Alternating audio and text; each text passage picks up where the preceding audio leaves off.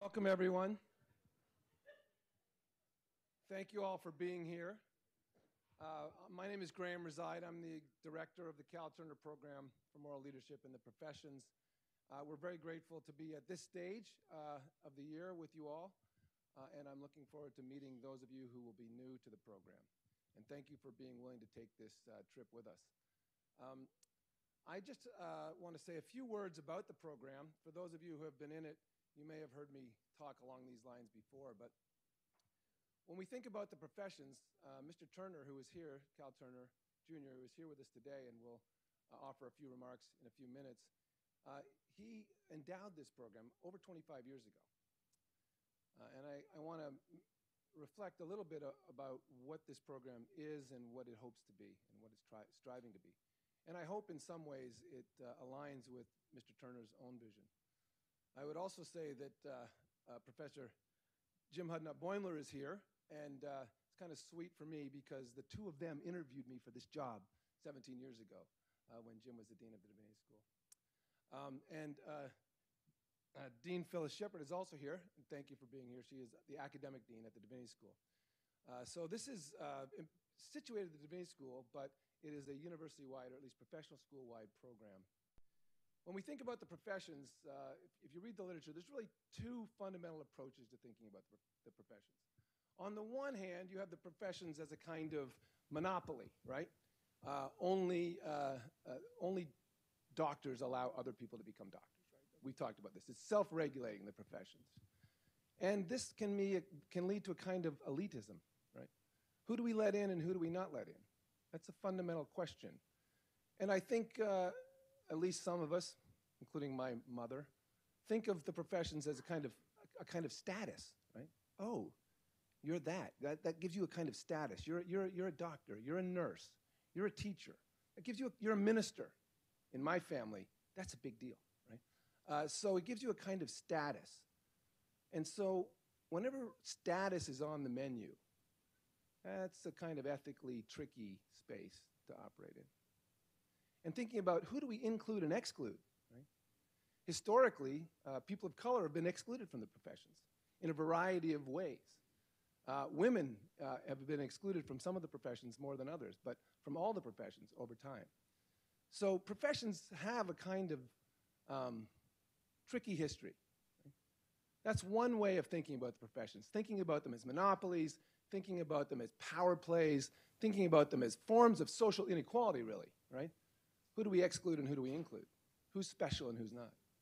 But another way to think about the professions is that in a complex society, right, we have to know things and put it in the service of the good. So another way to think about the professions is that they serve the human and the public good, that they serve the social good. Those two paths are laid out before us, right?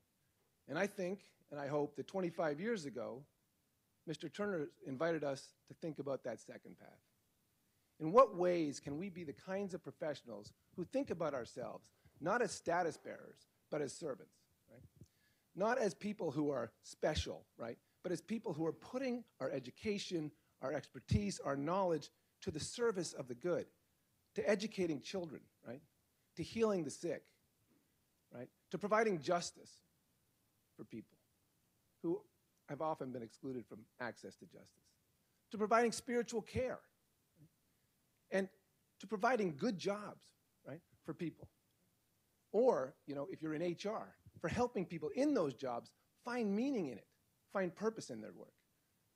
So those are the kinds of paths that are laid out, I think, before us when we think about the professions. And our job at the Cal Turner program is to try to guide us down that second path and to think about the professions in that way.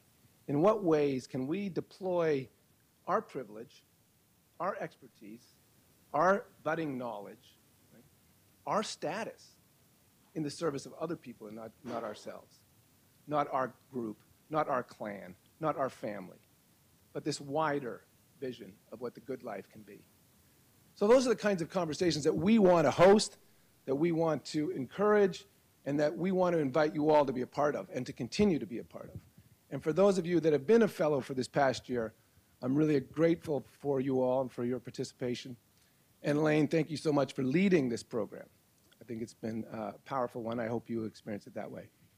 I do want to just ask, we're about to have lunch, right? And then I think Lane is going to say a few words and invite Mr. Turner to say a few words as well. But before we do that, I have asked my colleague, Jada Ustiano Gonzalez, to return grace.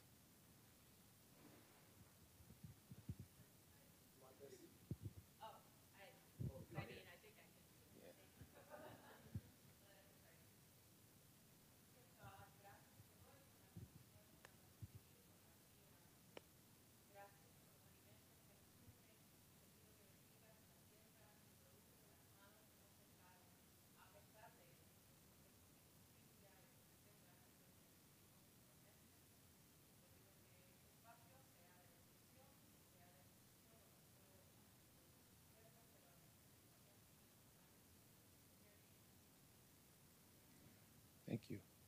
Lane, are there directions for how we eat?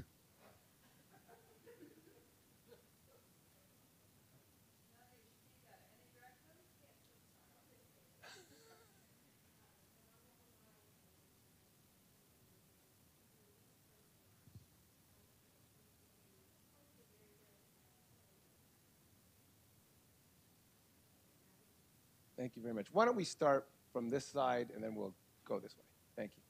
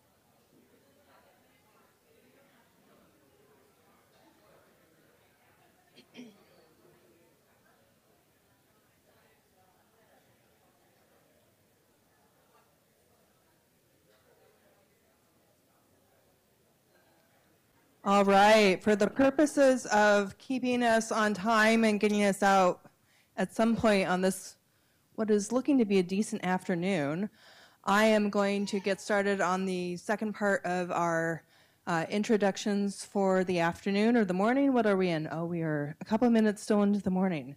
My name is Dr. Lane Walters-Young. I am the director of the Interprofessional Student Fellowship. And I just want to issue a few more thanks for the existence of this fellowship and the existence of this event. I want to again thank Panache Catering for the wonderful food we are eating right now. Thank you again for your service and your food and everything a part of that. Thank you, Titan, for being here. We are a family-friendly fellowship and organization, and Titan, one of our children of our fellows, is here, and will be cooing along. We call him our littlest ethicist, but then he was outpaced by Jack, who is Maggie's son, who has come to some of the events but is not here today, in case you're looking for two babies. Thank you to Adelicia, who is doing our live streaming and recording, and they are giving their thumbs up. Thank you to Noni and Shatika, who do all of the events here at the Divinity School and are also helping with the chat and the live streaming. For the fellows who will be doing Q&A from a distance, we've had a number who needed to be away, and for some of our incoming class who are also watching and participating from a distance. And thank you to everyone who makes the fellowship possible. We have Krista and Medi over there on the side, who are my graduate assistants for the program. We have Matt Ferry, our photographer, who is over there on the side, also taking your picture today. We have nominators here. We have people who have joined us in conversation as expert conversationalists on our moral inquiry projects, which you're about to hear about, and numerous people who help us do what we do. So thank you for coming and gathering today. Especially thank you to our honored guest, Mr. Cal Turner Jr., who gave the money for the fellowship and co-founded it with the Vanderbilt leadership 25 years ago. If there is one thing you leave today remembering, it is that moral leadership is relational. It is about being a good human being who is in touch with who they are and why they are on this planet. This requires the understanding that people are different and unique, and that the callings and claims on our lives made by some higher power or our own sense and sensibility are worthy of getting to know, and they are important and valuable to put to use in this world. To recognize that for yourself and then live life knowing that it is true for others, that they have callings and claims on their life and that they can be put to use is valuable. And I argue that if we do this, we will increase our sense of moral possibility and moral responsibility. Moral leadership is about knowing the needs of your client. And in the fellowship program, we use the word client to talk about anyone receiving services from us, the professional. But as Cal writes in his book, My Father's Business, to paraphrase a bit here, leadership is not just knowing the needs of your client, or what in business language is called value, but knowing how your client perceives and sees and evaluates what is that value. In addition to guiding the fellows to listen to how the client sees and sees the best way to be morally sensitive, in the fellowship year, we help students identify and connect with their motivating values and life story elements and articulate their moral compasses. We meet to critically reflect on our lived experiences and learn how to support each other across difference and disagreement, even as we dig into heavy topics such as moral injury, leadership challenges and obstacles, and personal failures. We have often asked, what is the hope for a better world? How do we sustain our hope to keep on going? And really, we find it in each other, in the people, because moral leadership is relational. There are people in our lives and in and through this program who are seeing moral possibility where they are, who are seeing moral responsibility where they are, and they are responding to it. Cal, you've taken the responsibility you needed to take to save the family business and ask questions that, as you write, threaten to break up your family, but which the bigger family, the business, needed you desperately to ask. Thank you for giving us the money and the mandate to follow in your footsteps, asking the big questions, seeing the possibility, and taking the responsibility. And now, without further ado, I'm not actually going to give an introduction of a biography, but there is one in your program about Mr. Turner. But I am going to say that I think his actions, his doing of giving the money and being here today, says all the introduction we need for Mr. Turner. He is a lifelong Methodist, a successful and accomplished businessman, and I do suggest that you all read his book, My Father's Business. It is an interesting and captivating read for anyone who wants to learn how somebody learned to do a business and learn to follow the instincts of their lives and make some decisions that were not always easy. He is honest and forthright in that book about everything. Well, maybe not everything, certainly not everything, but he admits some personal failures in there and talks about being a cocky teenager and learning from the clients and 39 cents pansies and the humility that it takes to be a leader. We have been working on the right balance of humility and curiosity and courage in the fellowship and what that balance takes. And I think Cal was extremely brave and humble to give us a bunch of money with no more moral mandate than to investigate the dimensions of moral leadership and to seek to instill it in people. So Cal, here's your time. Thank you, Lane. Thank you so much. Thank you. Being with you is far more joy to me than you understand. It feels rewarding to me to have been able to establish a program that honors the real Cal Turner. That's my father, whose name this program has, Cal Turner.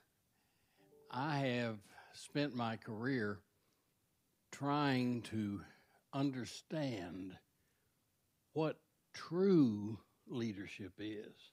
And I confess to you that I objected to the name Cal Turner Program, Moral Leadership.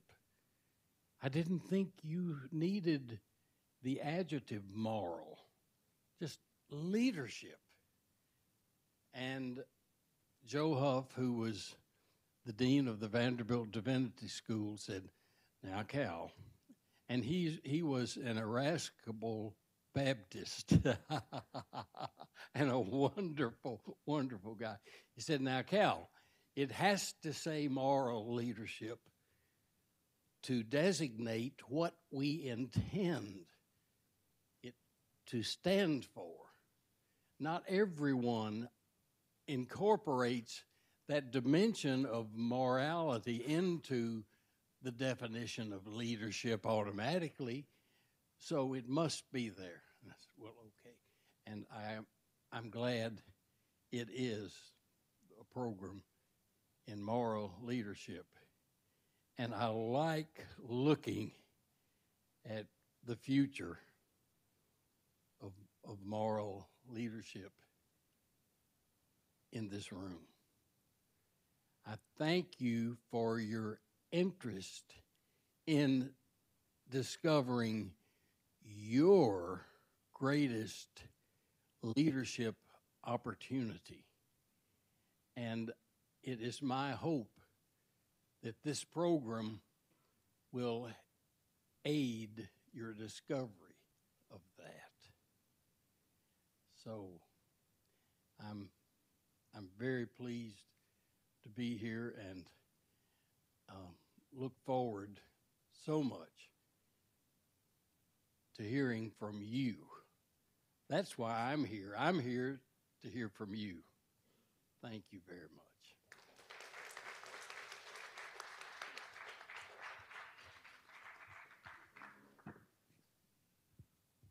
Thank you, Cal. All right, I am going to recognize the incoming cohort, and then we will move on to student presentations right thereafter. So the incoming cohort has accepted their places. There is one person who did not accept their offer, and that is Maria Urias in Divinity. So we start with in Divinity, Rachel Salmon, Natalia Pearson. Natalia is here. Would you wave, Natalia? All right. In Medicine, Rishabh Das. There we go. Emily Wooder is not here today. Oh, Emily is here. Okay, there's Emily. Very much here. Nina Kirkovic. I think I got the two of you mixed up. Yes. Nursing, April Riddick, Beth Connell, and Michael Savas. Sorry. Peabody, Carl Sadkowski, Amar Kazi, and Carolyn Lancaster. From Owen, the School of Business Management, Matthew Gordon, Palak Nair, and Tanishka Parker. And from Law, Jacqueline Tubbs, Dallas Castens, Yesenia Jimenez. All right. And student presentations, we are going slightly out of order. We are going to have the presentation exploring the moral implications of postpartum depression, an interdisciplinary approach. Go first. So if that group would please come up to the podium, I have your presentation ready to go.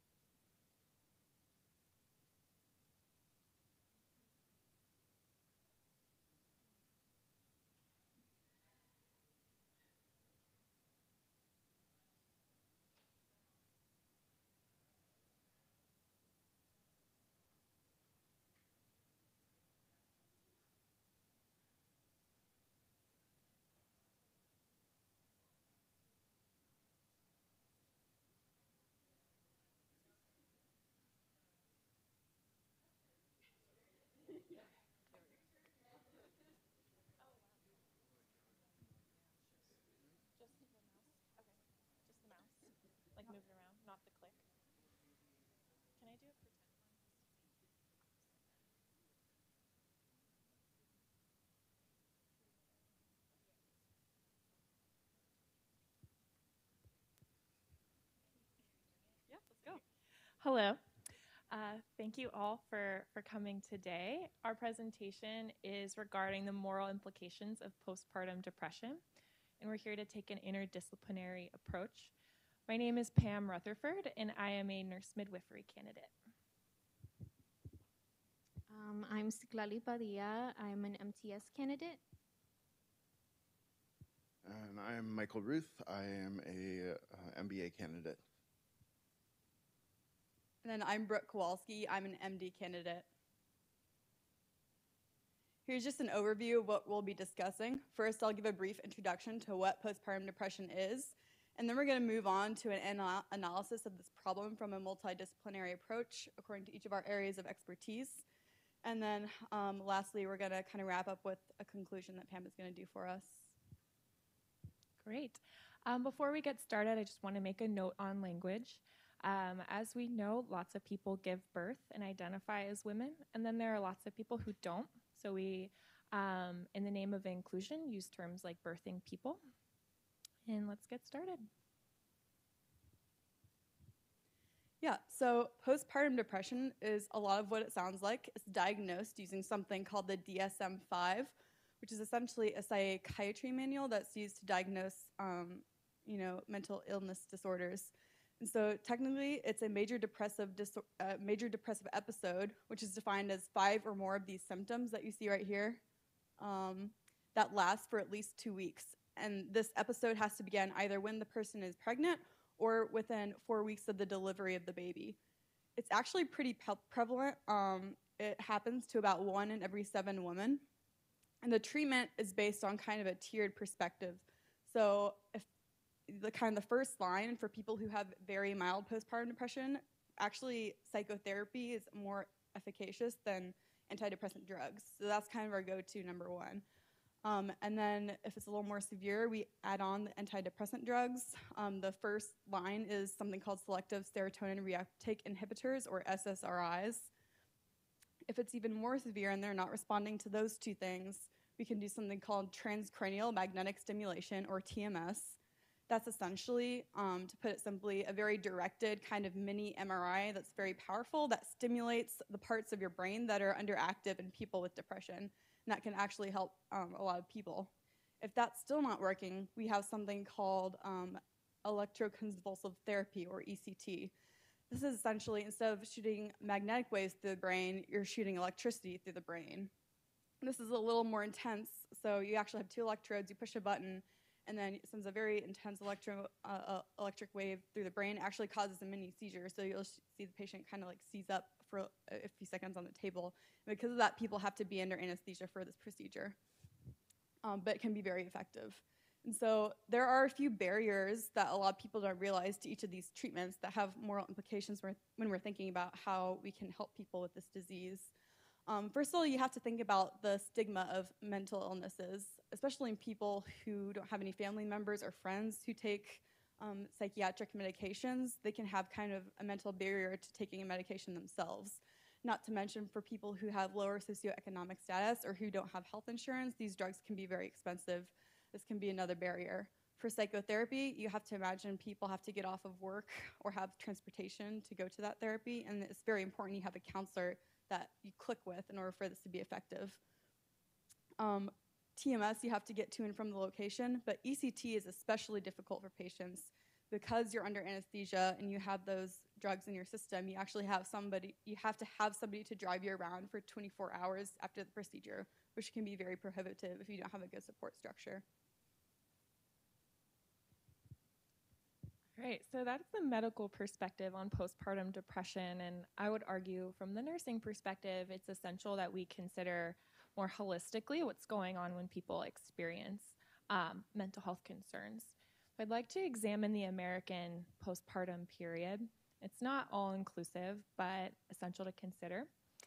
One being the structure with which it happens, so the nuclear family structure of 2 parents as well as their children with a lack of intergenerational support can really set people up for isolation, as well as the cultural expectations on birthing people can be heavy.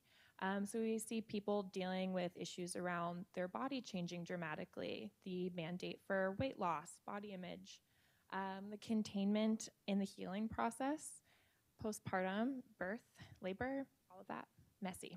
It just is. And in our society, we really place a high value on appearing healed, clean, and without fluid. Additionally, the high pressure on feeding and how it's done, it's challenging, and often it's exclusive breastfeeding, can feel more like a mandate than a decision. And then the focus on the baby over the personal needs of the person who birthed. In addition to this time, there's lots of physical healing, learning to parent, and major relationship and role transitions. And so as we can see, all these things can be major stressors in addition to financial stressors. And on top of that, there's the fear of getting help, of institutionalization, separation, and law enforcement involvement, which is particularly a concern for people of color and low SES who have been targeted in the criminalization of parenting. So all in all, this to say, our postpartum period is often characterized by individualism and isolation in the United States.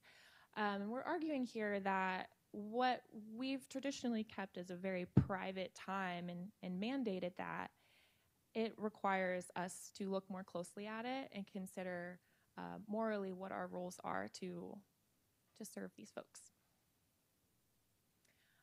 So holistically, what I'm thinking about is the concern for severe outcomes, first and foremost.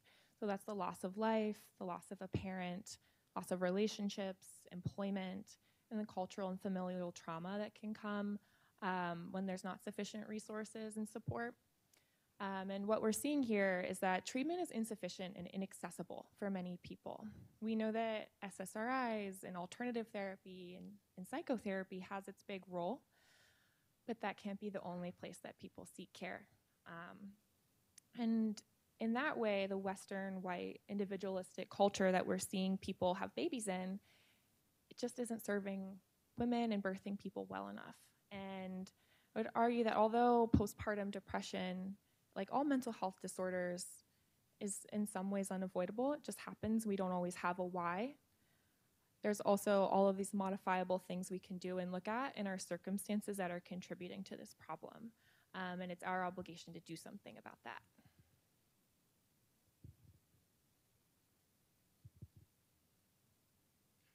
All right, so as Pam and Brooke have already mentioned and done a great job articulating, there are a lot of reasons as to why individuals don't get access to the care, whether or not they can't seek it out on their own, or if they just don't have the means to gain it themselves. And depression alone, we understand, has very significant economic implications to the U.S. economy.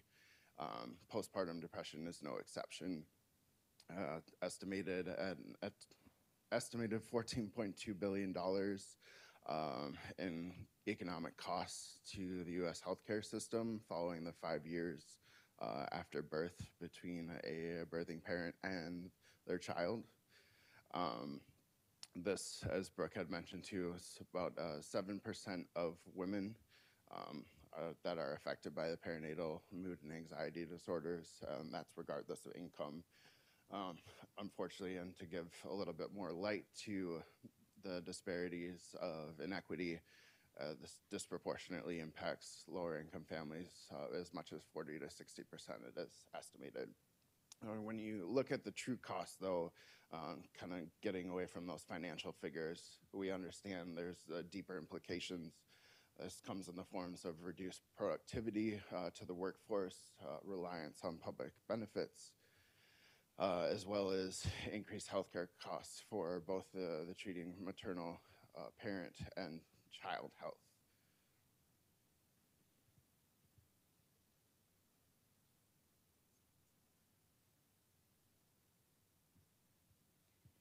Yeah, so as Michael mentioned, there's economic impacts of this. As Pam mentioned, it's a horrible thing for a person to go through in the moment.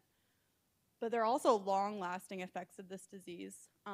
Before I get to those, I want to point out a few of the risk factors that can predispose a person to having this.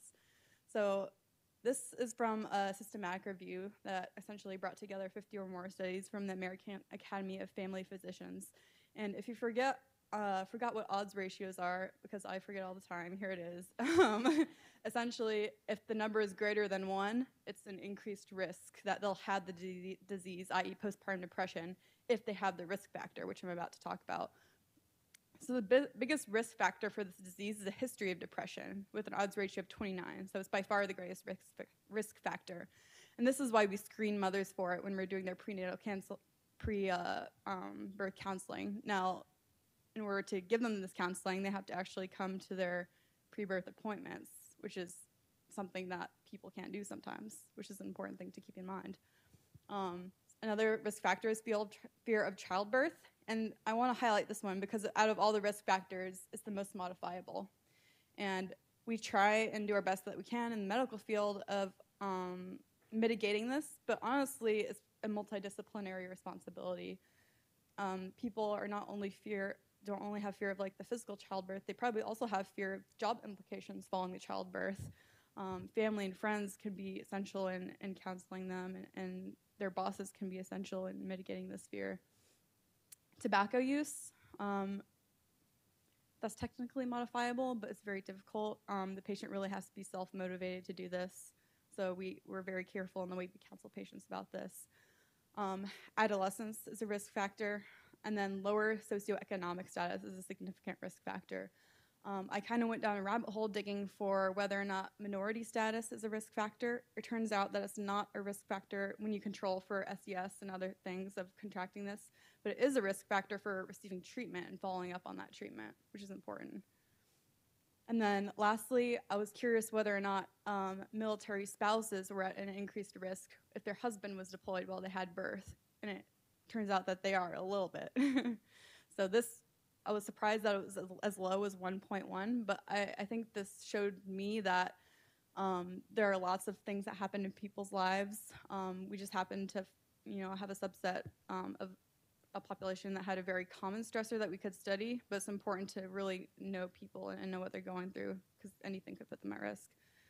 As far as medical implications go, as far as long-lasting medical implications go, children can have a failure to thrive, which just means that they don't meet their physical growth parameters. If this continues on, it can mean permanent growth stunting.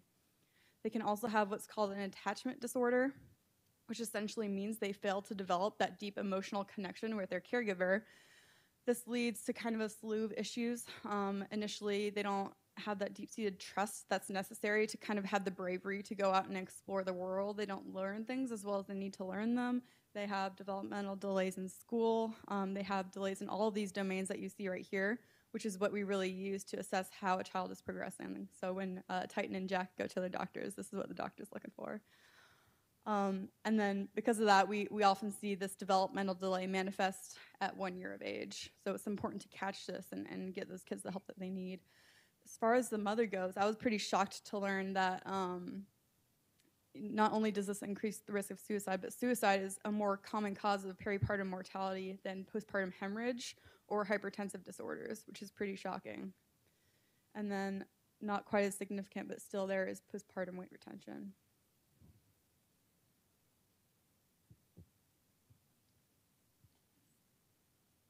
So as we were talking about postpartum depression, I thought it would be interesting to look at how this impacts communities of color. So I am looking at the cultural and religious symbolism related to postpartum depression in Latinx communities. Specifically, I'm zeroing in on the Mexican communities. And so I'm looking at La Malinche, which is on the left, La Virgen de Guadalupe, and then on the right is how La Malinche extends into the myth of La Llorona. And so these cultural representations can really prevent women from expressing or reporting their symptoms of postpartum depression. So starting with this dualism of La Virgen de Guadalupe and Malinche, there is this perception of being what motherhood would look like or what pathway birth-giving people should take. And so La Virgen de Guadalupe is a Catholic figure that's very prominent in the Mexican community. She represents salvific and healing powers and is protective mother. And then La Malinche, in contrast to La Virgen, is a myth that originated in Mexico. And the story behind her is that she became the translator for Hernan Cortes while the Aztec colonization was happening. And so a lot of people perceive La Malinche as a traitor and the enemy. So this is where the dualism between being good and bad and what being a parent looks like for people in these communities. And then as we continue, La Malinche ends up becoming extended into the story of La Llorona. And so La Llorona, as I had mentioned, is a myth that many countries in Latin America hold. And so the basic synopsis of this story is that La Llorona was driven to madness and ended up drowning her children and committing suicide herself. And she continues to haunt the bodies of water looking for her children. But as you begin to kind of look more into the story of La Llorona, we learn that La Malinche, it actually originates from La Malinche. It's an extension of her story. And there are various socioeconomic factors that contributed to her making that decision. She didn't have the support she needed. As we think of La Malinche, if she was seen as a traitor or an enemy, she was isolated from her community. She wasn't able to receive the care she needed postpartum, and that impacted her mental health. And then, as I mentioned, she continues to be a prominent figure in our community. It's something we look for when we are near bodies of water. So it's kind of this dynamic, is this someone we should fear or is this someone we should sympathize with? And for the most part, La Llorona has been a figure we fear. So for a lot of people who are giving birth, showing those similar signs or symptoms may prevent them from actually sharing that with medical professionals or people surrounding them, especially if you're familiar with these myths. It's also a sign of remorse, the fact that La Llorona continues to be seen and heard of in these bodies of water. And so Jose Limon, I decided to uphold this quote by him where he describes La Llorona as a cultural symbolism of grieving, haunting mothers reaching for their children across fluid boundaries. So as we take this quote and think about what kind of resources are needed for birth-giving people and what is needed to help them during this mental state. And so I wanted to apply this story as we think about La Llorona to Latinx community members who come to the US and may not have access to the resources they need. So in Mexico specifically, we have what is called the cuarentena. And so this is a cultural need that a lot of birth-giving people may need. And it's something that a lot of them look forward to and they may not get once they immigrate here. So the cuarentena is around, it's an experience for 40 days after giving birth. And this is a special bonding time between the child and the birth giver, and it's a time to really bond. And so this is a communal experience where their support system, like their family, their friends, their partner, contribute to household chores. They do the cooking, they do the grocery shopping, they do all of those things to ensure that the parents are able to bond with the child, because the first 40 days are very, it's a very special time during that. And then in addition, I put the binding of the abdomen, which is just something that sometimes birth givers have expressed that they don't experience here in the US context, because as Pam mentioned, it can be very westernized. We refer to this as la faja, and there's other proponents like having soup and things like that. So yeah, as we apply these myths to real life experiences and lack of cultural needs, and maybe broadening our scope to include that.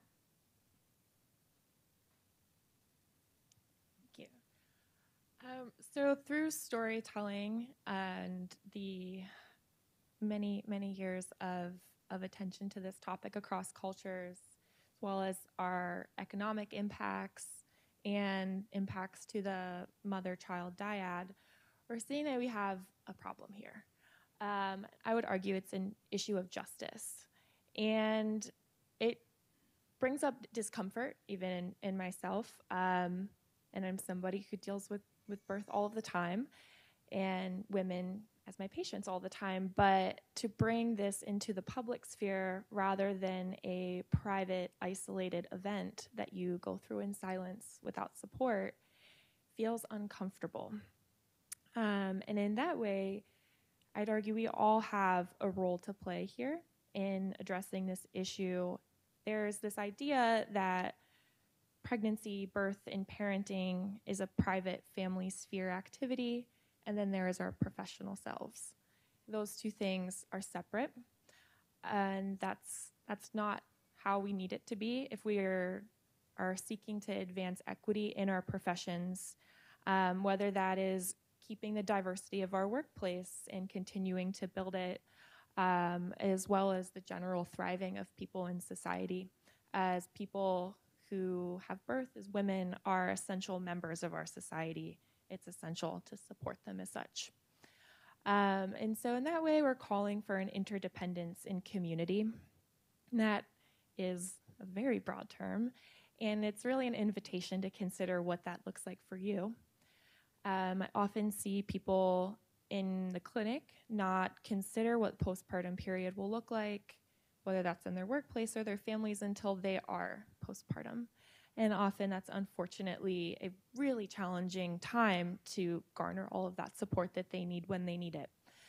And so I'm asking for advocacy for the actions of birthing and parenting as essential parts of our society, and to consider how we can break isolation in this culture of hyper-independence with care. Care looks different for all of us, but it's something we're all capable of doing and learning. So thank you for listening.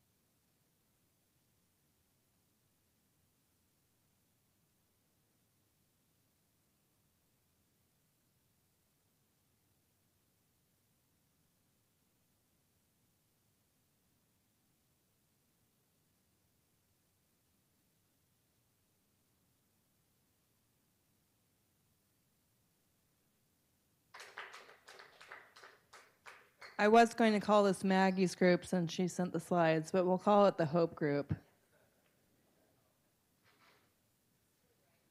To the right? All the way to, oh, there we go. All right. I just want to say to Pam's group, I now have a 5-year-old, but I ended up having to be induced, and I ended up having a much more painful labor and recovery than I expected, so I know the postpartum isolation and being in it not totally prepared.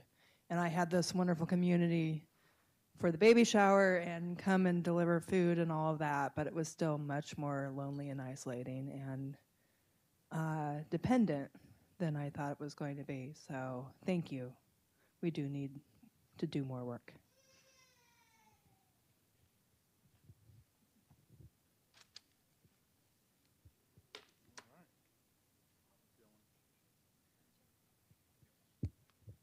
All right, thanks for being here today. We're so thankful for all of your support and for your listening ears. Today, we are going to talk to you about where we can find hope in the margins of the prison system through moral leadership in our respective professions. I'm Maggie Reiser. This is Travis. Yep. I'm Isaac. And I'm Emma. All right. Y'all ready? Yeah, that's what, listen, we're going to do a call and response on ours. All right? We'll come and call a response. Okay, so let's talk about this word, hope, and hope in the margins, right? And so here's the first thing. How many people remember using this?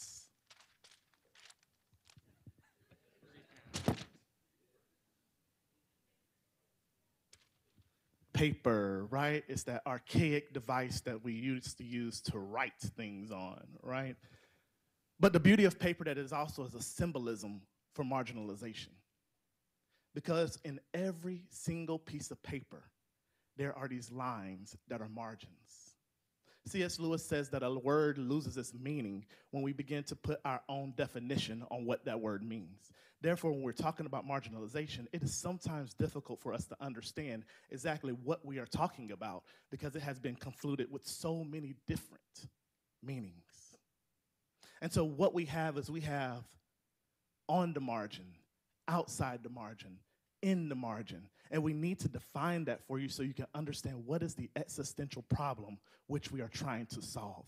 What is the problem that requires hope? You can say amen. On the margin. When we're talking about on the margin is a barrier to re-entry. If we look at a piece of paper, there are these red lines that let us know that once you get out of sight of those lines, you are no longer in an acceptable space. The on the margin line is where re-entry is necessary and requires what we will later talk about, a champion to pull you back into the margins. In the margins, on the piece of paper, in the margins is the biggest areas where it is the acceptable norm that we as a society says makes people worthy to be in community.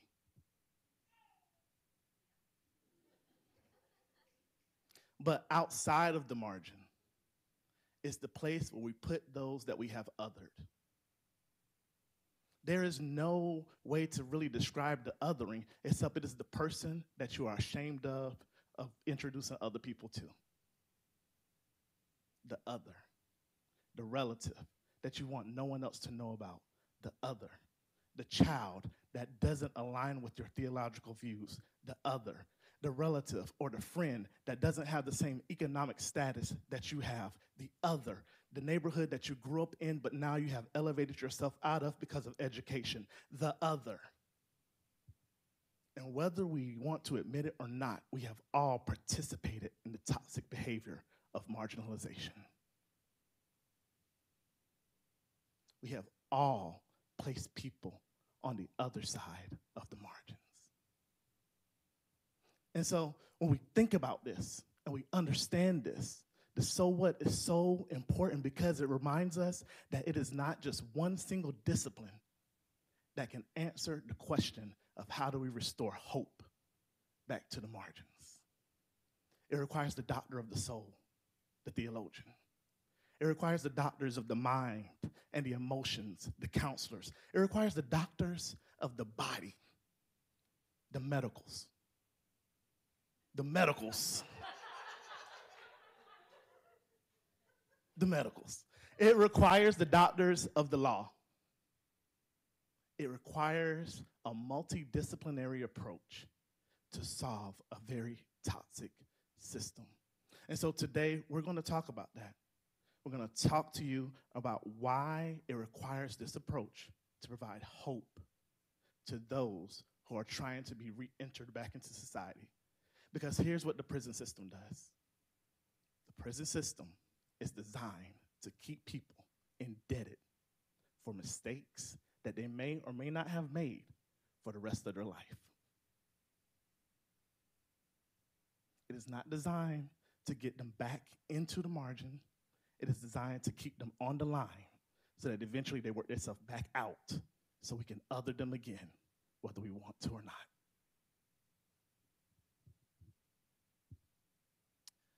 So we have the margins, and let us give you just the slightest glimpse into how big are the margins? Why is this truly such an issue in the United States? If we look at incarceration per capita, right, individuals sent to prison, the U.S. has the highest rate out of any country in the world. And as this graph shows, right, it's not, oh, we have a close first, second, third. No, the US essentially is around double the average of all the nations across the globe. On top of that, right? So even though the average in this country is 664 per 100,000 individuals, individual states have various rates. Tennessee is only the 11th highest in the US, yet it has a rate even higher, right, than the average of our country. On top of that, right, so if that big of an issue, what does that mean? Money-wise, right, and this is going to be a quick flash through because we could spend an hour on this, so this is going to be just quick facts and details. 182 billion annually between all the different facets that go into the employees, the medical coverage, everything in keeping the prison industrial complex running. How many people does that involve? Approximately close to 2 million, right, individuals actively being incarcerated on a given basis. 2 million, you say, right, with our population of 330 something. But 2 million, which when you break it down, right, so much of what everyone's going to talk about today, systemic issues, right? What are the systemic problems? When you look at it in context, in culture, in society, right? Essentially 1 in 3 Americans have an immediate family member who has experience with the incarceration system, right? This is not this just affects them. This is a pervasive cultural issue, which also means the way it affects individuals is complex and thorough, right? So to Travis's point, each of us has a role that contributes to how you try and address this systemic problem, but it's a wicked issue, right? So it requires knowledge of each of our work. Like we wanted to mention, moral leadership also involves following. For us to be effective, we have to understand the roles and competing interests and stakeholders from each of our domains. Because if we don't, then not only might our work be less effective, sometimes it's counterproductive, right? Because this is, again, a systemic issue. So, I'm a law student and I'm going to be a public defender. If you have not been to prison on a prison visit with a client, most people haven't. This is a pretty normal prison visitation room. What you will notice is there is glass in between the client and the attorney. And to me, this tells us that society wants us to be afraid of our clients, afraid of what they've done or what they haven't done. So when I've done client visits trying to make sure that I'm in the same room, saying we are on the same page, you are more than your case.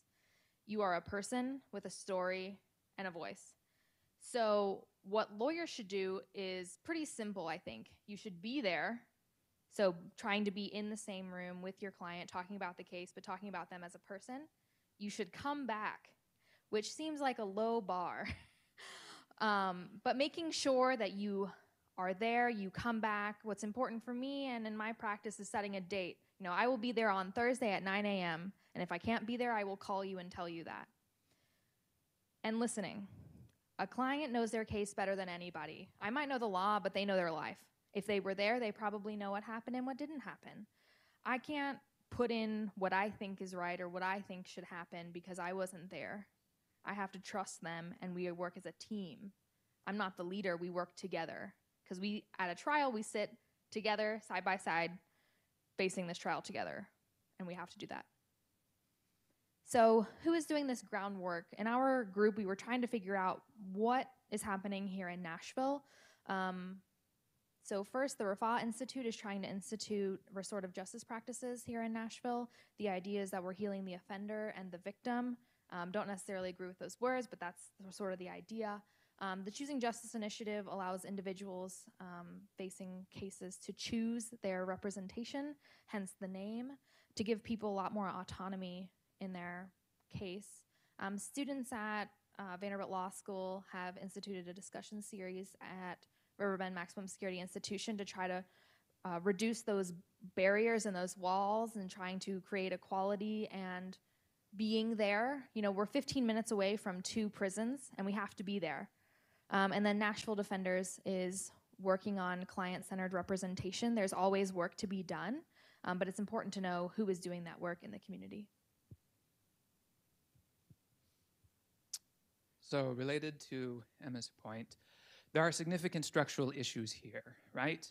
If you look at psychological distress, which again, we don't think typical, right, signs of feeling very stressed, anxious, symptoms of PTSD, there are many factors. But in the incarceration system, there is a significant difference in rate of distress than in the general population, right? So the prison system is traumatic in and of itself. Regardless of the experiences an individual has before they enter the system, odds are they will be re-traumatized, right, and have new experiences that only compounds their mental illness.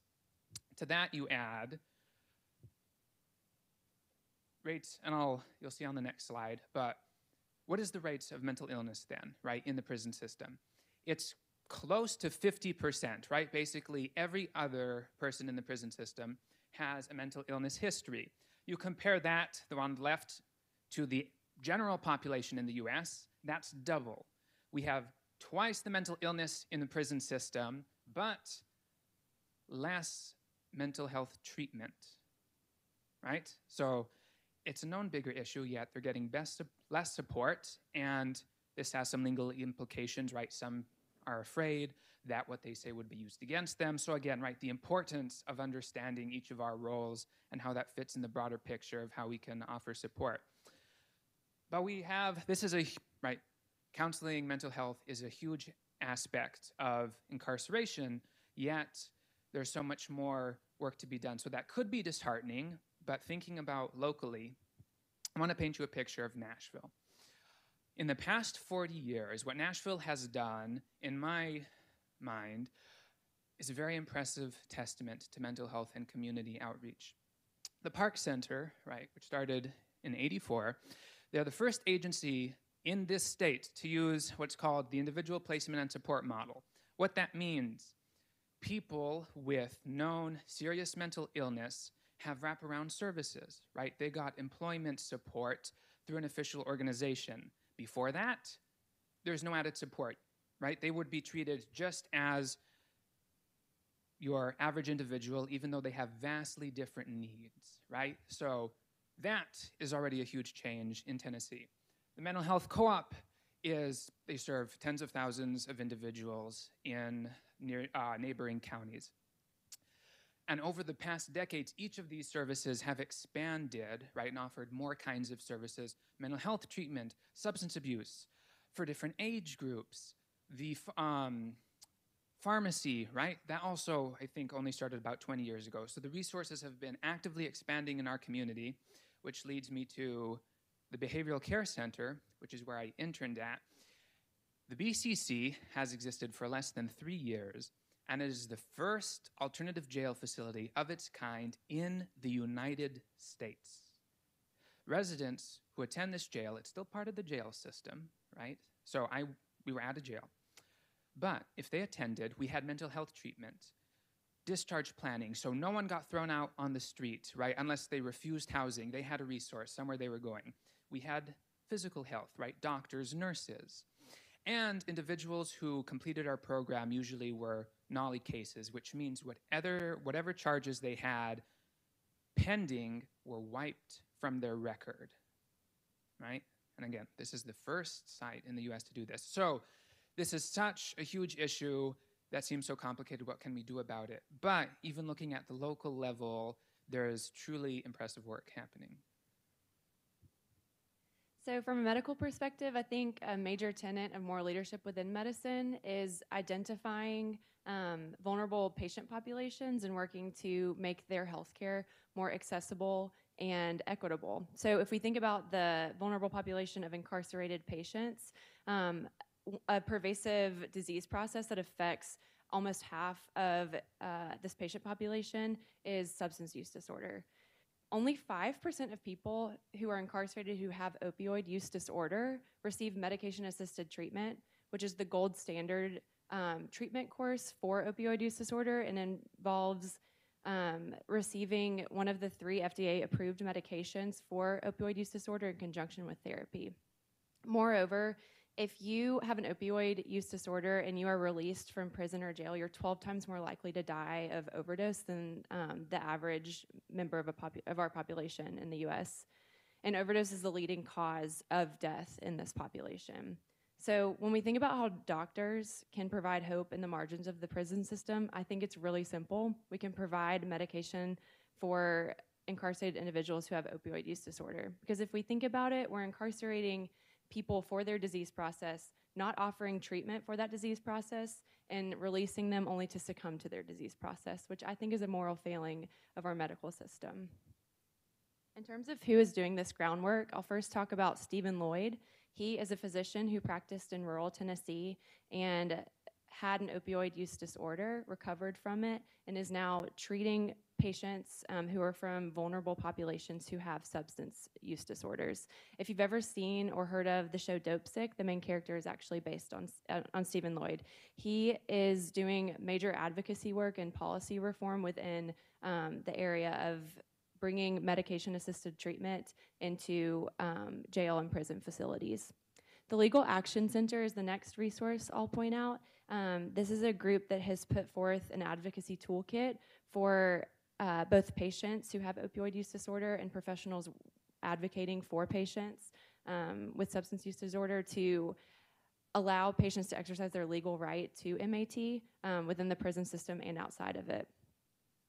And then an alternative, destination for patients who are incarcerated for drug misuse is a recovery court or a drug court. These are pretty prevalent across Tennessee, and yet Rutherford County was the only one I could find that had allowed access to MAT while patients served their sentence at drug court instead of in a traditional jail or prison. So as you can see, there are lots of resources for patients in order to bring about hope in this margin of being in the prison system, having a substance use disorder, not being able to receive treatment, but there's a lot of work to do. So let's land this plane. What is the role of the divinity student, the theologian, right? What is our role? Let's start with this quote.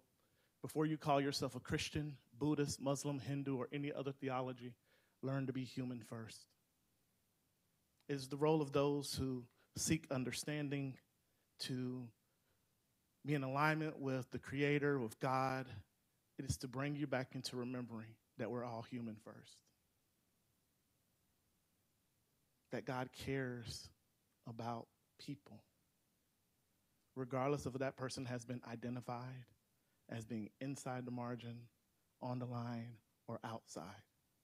We must first start from recognizing personhood. So while I'm a divinity student, I am also currently a pastor at a local congregation.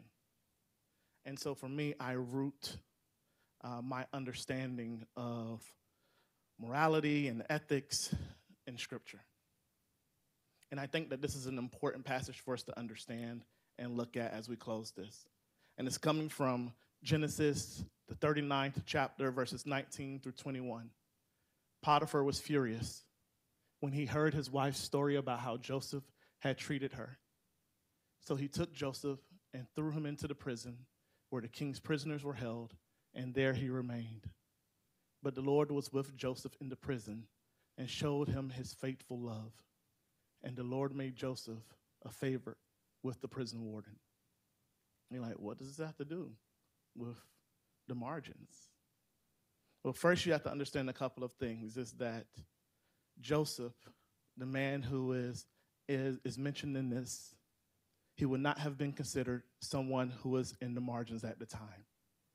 His family would have been considered part of the elite class. It is the chaos in his household that then brings him down to those who were once his servants. Someone who was in the upper echelon is now a servant. And because he is a servant, he is now in a place where he is vulnerable. Let this be a lesson to all of us that none of us are so high that we can't be knocked down. And so he's at the mercy of Potiphar, right? He is an enslaved individual now. He's at the mercy of Potiphar, and Potiphar's wife thinks that he is good looking. And she is like, listen, I want you. And Joseph's like, nah, I have integrity. So, like, Potiphar's been good to me. I'm not going to do this. And so she frames him and gets him imprisoned. And so what we're picking up now is we're picking up on the fact that Joseph, while he's in prison, he goes through all of these trials, and he is someone who never thought that he would be in the prison of a Pharaoh. What is the point of this? First, it shows us that injustice is pervasive. It impacts every one of our lives. It was someone who was innocent, who was found guilty by the accusation of someone with ill intent. And what the penal system has done is it has conditioned us to think that everyone is guilty, regardless of if they say they're innocent. It shows that faith and hope reside in the dark. This is an amazing revelation if we look at this, because there weren't lights in the prison system of Pharaoh. The only light that they might have had was the sunlight. So at night, Joseph had nothing but God to reassure him that everything would be okay. But what I love about this is that you can connect this passage to Hebrews 11:1.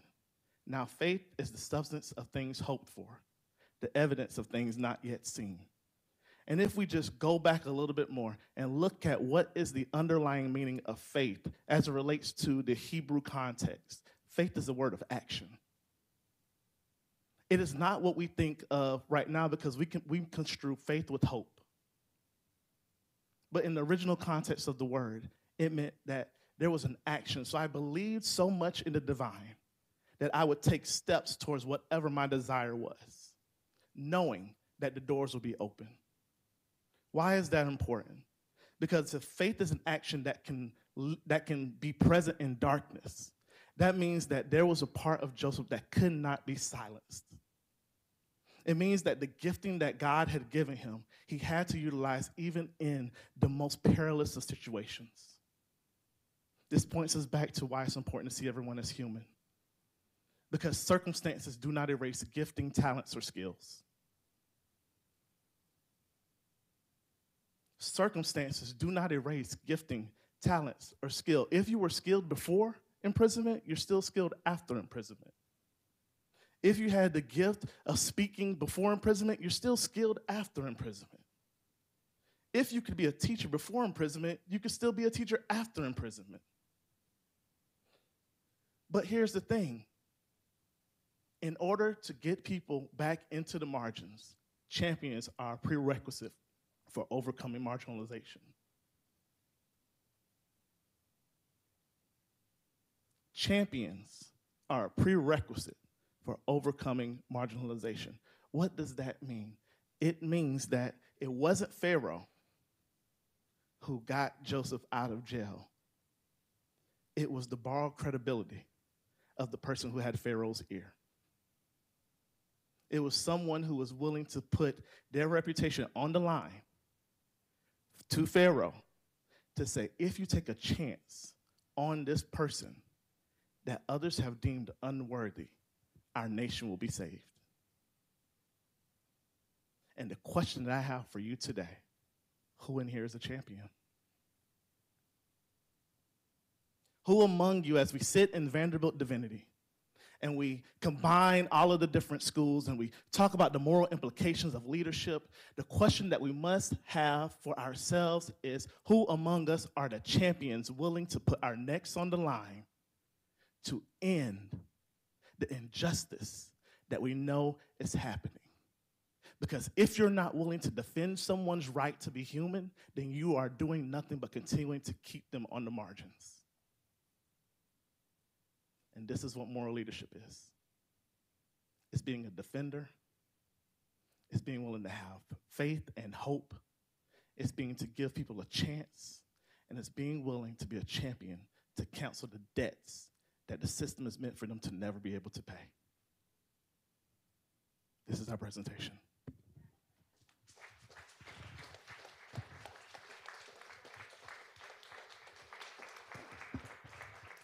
Feel free to scan this QR code. We made up a list of resources that might be helpful for you, regardless of your background, to provide hope in the margins of the prison system. Thanks for listening. Thank you. We can also post these to our website. Okay.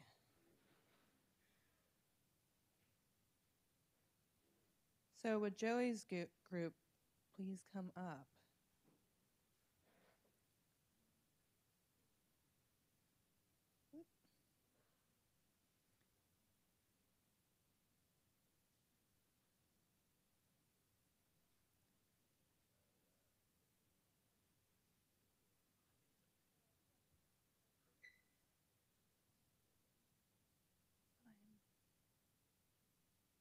All right.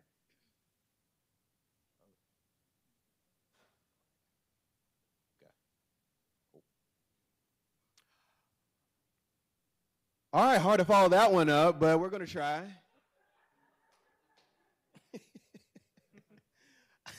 I'm Brandon Valentine. I'm Joey Vecchianco. I'm a law student.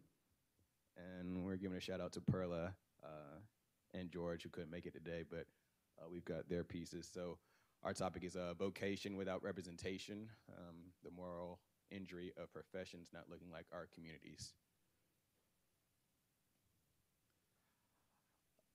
Yeah, that'd be great.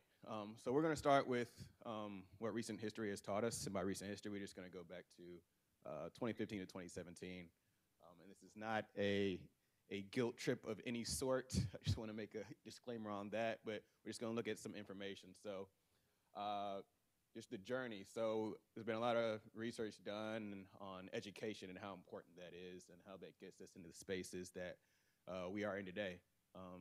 Having the privilege to be in a great institution here like Vanderbilt University provides us a lot of opportunity to not only impact our lives as individuals, but the people around us as well. So give a quick example. As you see here up top, 2 or 4 year degrees earn 3 times more than high school diplomas. So basic math, $100 times 3, what do we get? Man, consulting. Next, we have advanced degrees, earn 7 times more than that, than 4 year degrees.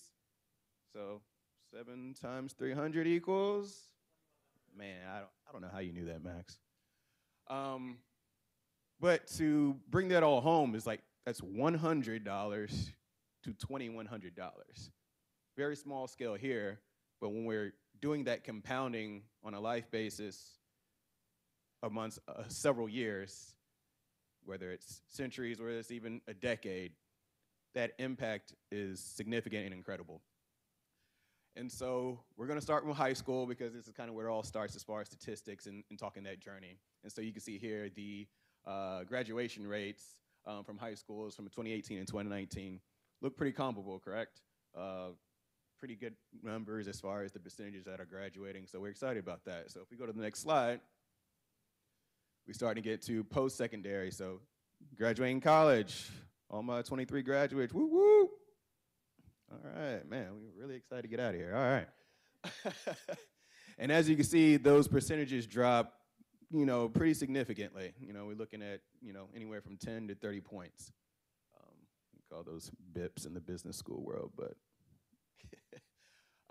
And as you can see here, this is just showing some of the impact on what that is. So we're starting to get a little lower. And once again, this is a compounding factor. So the people that graduated high school might not have made it through college, which once again, we saw big gap as far as compensation goes.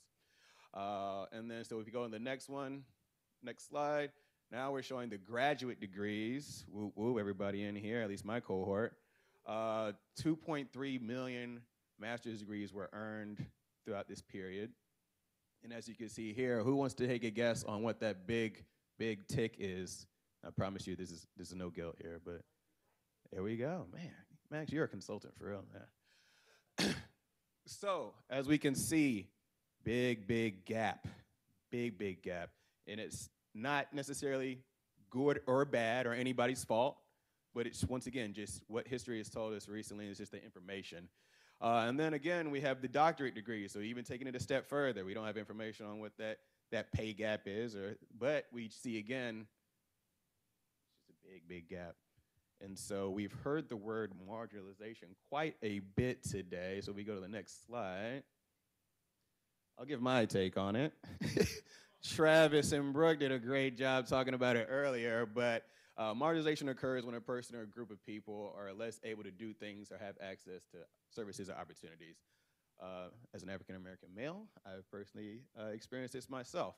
I have had I don't know if it's the blessing or the curse of being a CPA before business school, but even within that realm, only 2% of all active CPAs are African-American. And so that's out of 400,000. So Max, can you do that math?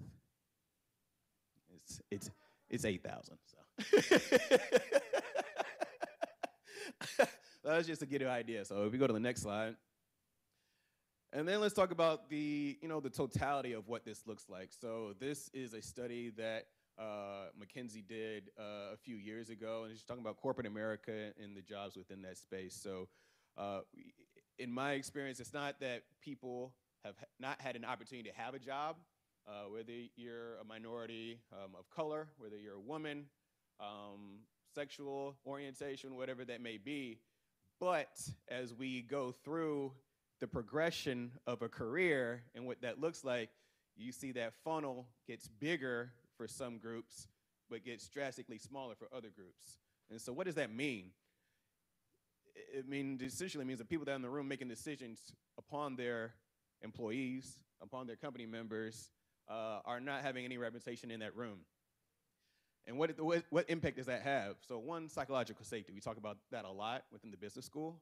And I think that's kind of a common trait amongst all graduate students. But not being able to be your true self in the spaces that you need to show up to. So whether that's work, whether that's your neighborhood, whether that's community service, whatever they may be, what does that look like and what does that impact have on you? How can you be your true self? How can you show up? And how can you really make an impact? Next is empowerment.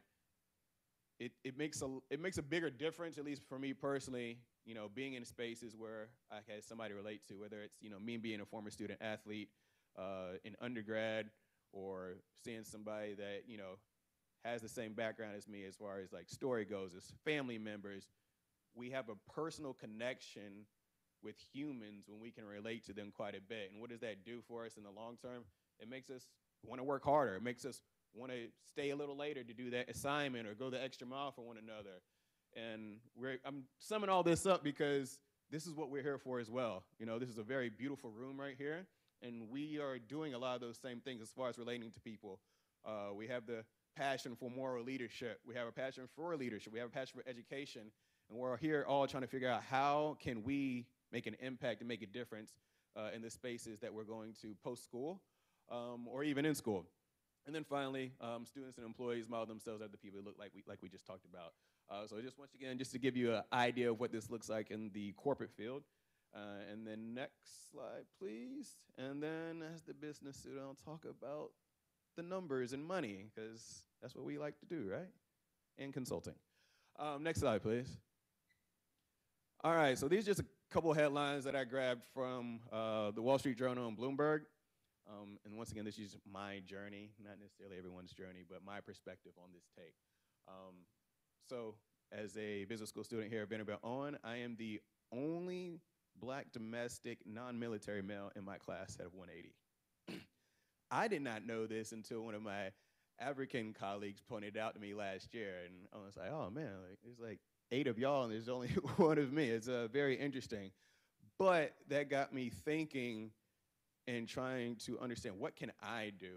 I wake up every day trying to make sure I'm putting my best foot forward, but what can I do to make an impact on this community here at Vanderbilt to open the eyes of others? Like, hey, we need more Brandons out here.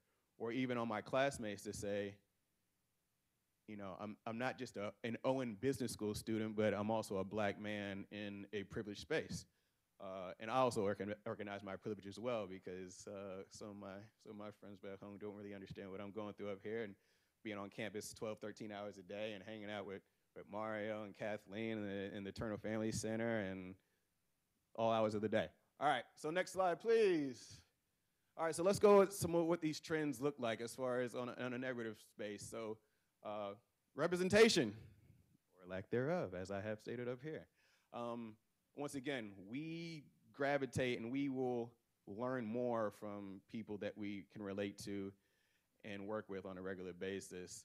Another barrier is dollar bills, as I have there. So grad school is very expensive. So top MBA programs will run you about $250,000 to get through. So I don't know who has that on hand, but I did not. But with that being said, very thankful for the champions, as Travis pointed out, that are willing to invest and donate into students to have this opportunity to come to institutions like this and get some academic financial help to be successful in these spaces. So not a lack of skills or will to do the job, but mainly the means to get here. So when I get here, you know, we want to make sure we're putting our best foot forward. And then mentorship. The business school world, less than 10% of, I think on average, of all students within the business school, top business schools, are of African-American descent. And we can keep going with the other buckets as well. But it's just to highlight. It's not, once again, it's not to say this is good, bad, or indifferent, but just to point out these are facts, and these are things that we need to discuss and maybe potentially address. So whether that's providing more opportunities for people within the corporate space to have seats at the board table, to bring other opinions to the board table, to the meetings. I had the opportunity of working in Chicago this summer at a healthcare real estate investment firm that was led by a woman, which was very, very exciting for me as a Fortune 500 company, and I'm being in board meetings, getting information ready for them, and at the top of the table is a woman, which I haven't seen much in my life, and you know, she commanded the room like nobody other that I've seen other than my mother, maybe. But it was very exciting.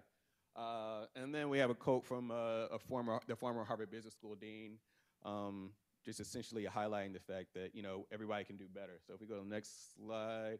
All right, so what can we do? So McKinsey had more consulting. McKinsey had a procedure like reflection, review, realignment, response, and reform. And the things that jumped out to me were, one, access to capital. So one, that capital can be human capital, financial capital, time, whatever that may be. Like capital is not just money. And we want to keep that in mind. And I feel like at the business school, we've done a good job this year of taking a good step forward with that. One, by launching an impact investing class that Mario has been a part of, and the former Dean Johnson, which we've done a great job of really getting out in the community and actually talking about that. So one, talking about monetary capital, so partnering with not-for-profits within the community, corner to corner being the main one, partnering us with young entrepreneurs or entrepreneurs of color in the area, and also partnering them with the students, the business school students that we have on campus as well. How can we bridge that gap and do education on, how can we bridge that gap and do education on getting the two communities to align, to discuss, to talk about their experiences and how we can team up to build more equity, to build more capital for the communities, and then providing exposure and opportunities. So once again, piggybacking on that impact investing class, but also needing organizations like Management Leaders of Tomorrow and the consortium. The consortium is a organization that helps minorities, people of color, and women get into these top business schools throughout the nation with quite not only financial capital, but also with the human capital that we were talking about. So having mentors that may not be available to them on a regular basis that I didn't have access to growing up, but giving them the confidence like, hey, I've done this before. This is the stuff I went through. This is stuff you need to be prepared for to be successful in your space. And it's not because they couldn't do it, but we all need a little help out here. And then finally, strategic and intentional hires. Same thing. So I will go to the next slide. I think we get into the medical profession piece and take of this. Maybe. George.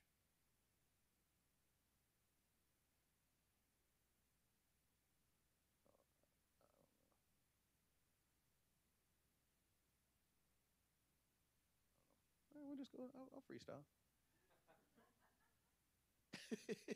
So we did have some meetings about this. I can't speak from a professional medical perspective, but the first group did discuss how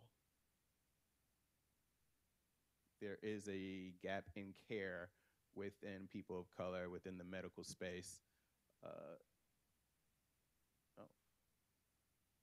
Maybe.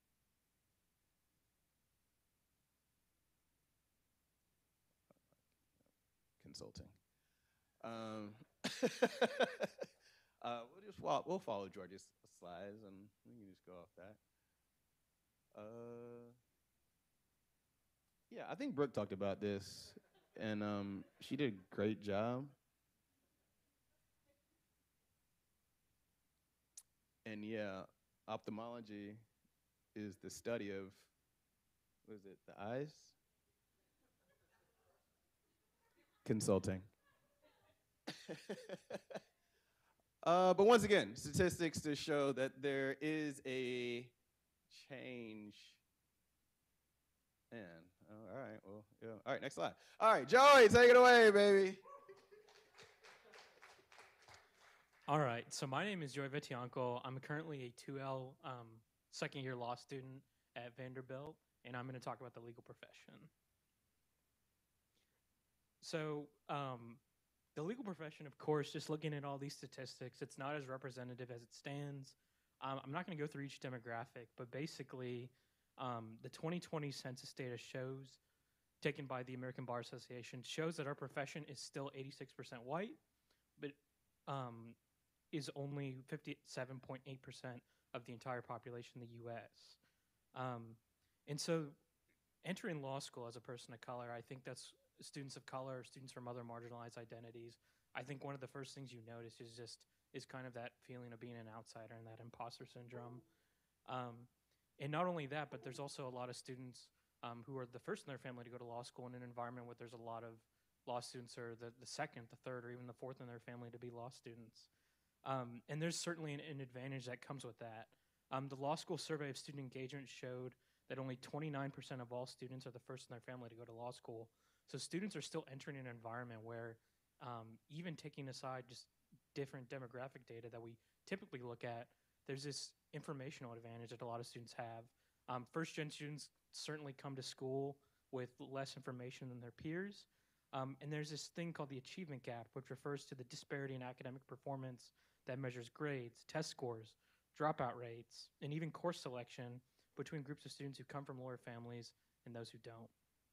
So the problem seen is that many students who are underrepresented are the first gen or had overcome challenges that actually allow them to be these really great leaders and have the greatest capacity for leadership. They often don't take on those roles because of these barriers that exist. So the solution is, how can we overcome that? Because as lawyers, law degrees matter a great deal. There's the obvious of members of Congress, where those who represent us in Congress and even the current president have law degrees. And if the people who are entering law don't share or have the same experiences as most of the country, then how can we expect the profession to promulgate representative laws or ensure adequate representation within the judicial process that's supposed to be fair and equitable?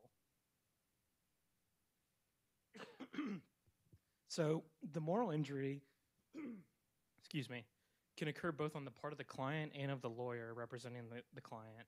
And so when an individual is in a position to have someone else's life or safety in their hands, and that's required due to the circumstances, they have to be a witness to an act or directly act in a way that goes against their moral beliefs. That's when a moral injury occurs. So as lawyers, as the law students in the room know, we have to take a course called Professional Responsibility. We have to take a professional responsibility examination as part of our licensure, but if anything, those are pretty lax standards.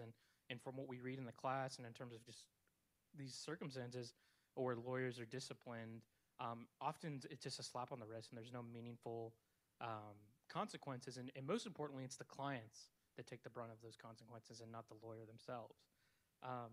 So if we want to look at moral injury, we don't need to look any further than some of the cases that have happened in the professional world. I'm sure many of you in this room are familiar with the Enron scandal, where there was the shredding of documents and massive accounting scandals on the part of the Arthur Andersen accounting firm.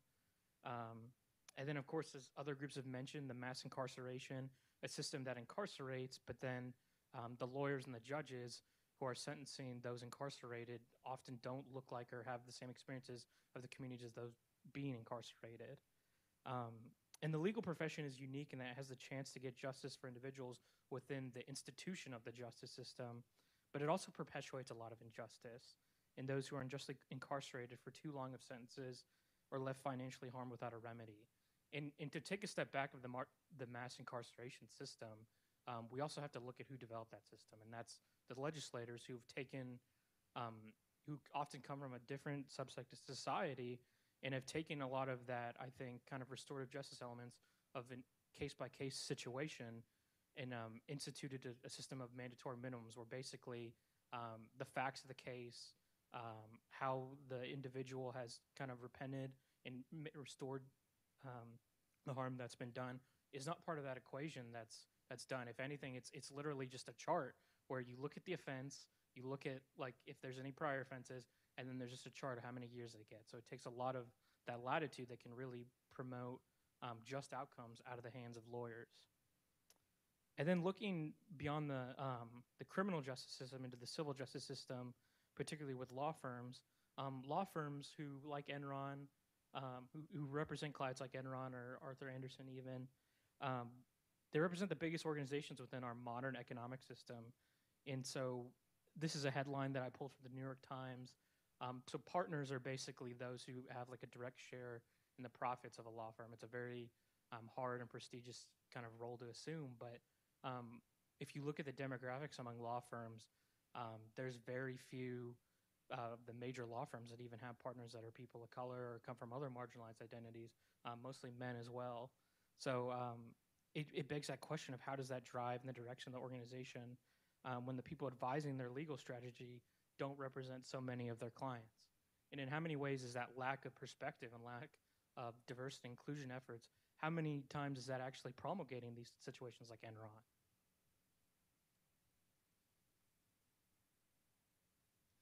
So on that very bright note, I wanted to at least talk about a solution to this. And we don't even need to look beyond Vanderbilt to find a solution. There's one that helps solve, that is currently helping solving the part of representation within the legal profession. And I can speak to it because I was a part of it. So One Elevate is a leadership cohort within the law school. I was the first, I was one of the 10 of the first ever class that started with my year. And all of us, or 10 students selected out of the entire incoming class of the law school, and we're all the first in our family to go to law school.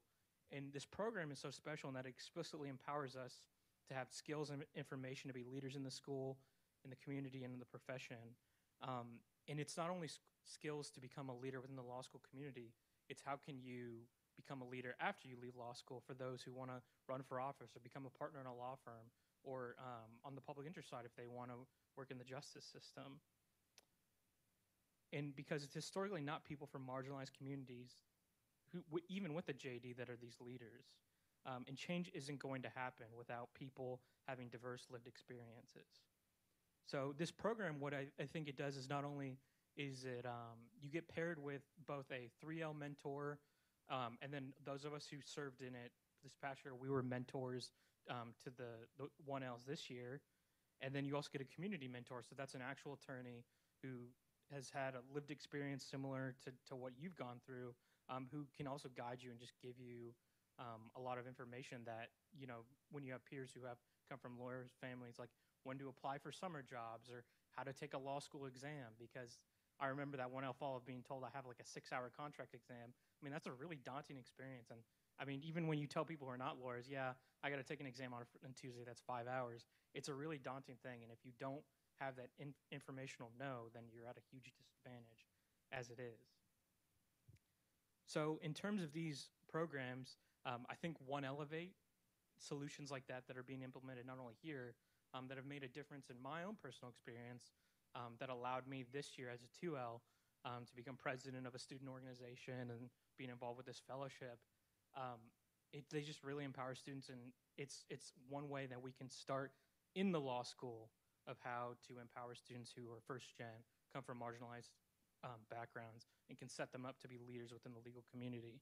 But I also want to highlight too that recruitment doesn't just start when we're in law school. We got to change who applies to law school. We have to change how when we talk to people about law school, we have to start as early as we can in order to get the payoffs of having a more representative profession.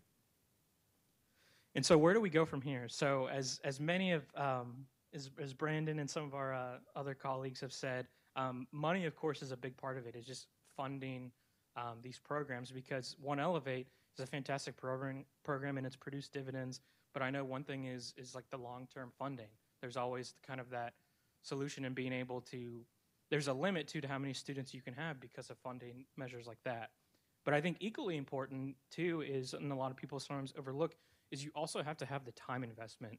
So you have to have people who are like administrators who work within the school who will set aside time to set up these meetings, to recruit students, and to be able to kind of have this infrastructure to help empower students.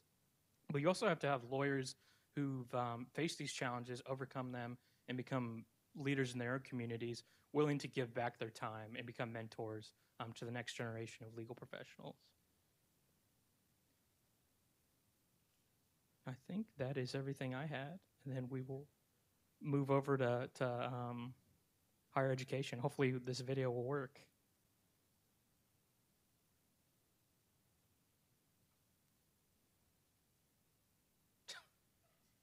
Hello, everyone. I just wanted to say I wish I was there with all of you today. I'm currently in North Carolina celebrating with my family. We have baptisms going on, we have birthdays, so I didn't want to miss out on that, but I hope that everyone's doing well. So yeah, I'm just going to quickly hop in via this Zoom session and talk about higher education professionals and talking about how we may not always see representation in higher education spaces specifically within faculty and staff/leadership. So to get started, I wanted to talk about the faculty dilemma. I was reading something for class, and it's called Race Without Racism, How Higher Education Researchers Minimize Racist Institutional Norms. And in this study, it talks about how, well, there's this quote that says, without adequate socialization, faculty of color are prevented from participating fully in the academic workplace. Highly structured mentoring programs and minority postdoctoral scholarships may serve as possible tools to socialize faculty of color. Accordingly, instead of addressing institutionalized socialization norms that sustain white supremacy, the proposed adaptation onus was placed on minoritized faculty. And similarly, I have another quote from the side talking about how in order for the faculty to represent what the general population looks like in the United States, it would need to be happening, and it would need to be diversified at about 3.5 times the current pace if we want to see representation by 2050. And oftentimes they talk about this pipeline problem, about how if we make the professoriate more attractive, then maybe more people will want to join. But I think a lot of institutions of higher education still have a lot of reckoning to do with the fact that they sustain white supremacy and that they are in existence because of white supremacy, since these institutions were originally not built for non-white students. And then I just have these two graphs at the bottom that kind of show you the breakdown of what professors typically look like. So as you'll see on the left one, clearly more than 70, if not 80% of professors are white. And then if we compare the faculty ratios to like what students are kind of looking like undergraduate-wise, we see that students are underrepresented by faculty if they are non-white students. And then we go into the staff and leadership dilemma as well. So as you'll see on the left, 17% of college presidents are racial minorities, only 36% of those minority presidents lead associate colleges, and only a mere 5% of college presidents are women of color. So that's a vastly low number. And the chart on the right also kind of looks at it, the breakdown of what staff looks like in terms of different positions, and you'll see that each of the color means a different race, and how prevalent they are in those spaces. So as you'll see, the most representation is actually in service and maintenance. So you can think of your janitorial staff, the people working in dining halls. So those are the people who are kind of a little bit more representative of what the student population is starting to look like, but also just like what the population outside of academia, outside of this ivory tower looks like. And so I wanted to dive into why this is important. Both faculty and staff diversity are instrumental. They are necessary in order to see more representation. So I'll read both of these quotes. Faculty diversity plays a key role in college student completion and can have a major impact on students' sense of belonging, retention rates, and persistence. All students benefit from faculty diversity. Engaging with diverse faculty and different perspectives builds empathy, a respect for others, and creativity, and improves problem-solving skills. And Black and Latino students who are pursuing college degrees in greater numbers are more likely to graduate when they have diverse faculty members who look like them and can serve as positive mentors and role models. Discussions of diversity in higher education often focus narrowly on student populations, but demographic diversity among faculty and staff is also critical to the success of colleges and universities. Research shows that diverse companies and teams are more innovative and productive, and experimental evidence suggests that whites tasked with making decisions affecting persons of color engage in more careful, considered, and conscientious decision-making when working in diverse groups. Demographic diversity among faculty and staff is not only a byproduct of equitable hiring practices and a key source of diversity of perspective in the academic profession, it is also essential to engaging, educating, and inspiring increasingly diverse populations of undergraduate and graduate students. Lastly, I want to end with saying that, Harvard University is one of the universities at the forefront of this nation, even outside of the United States. It's such an influential college university.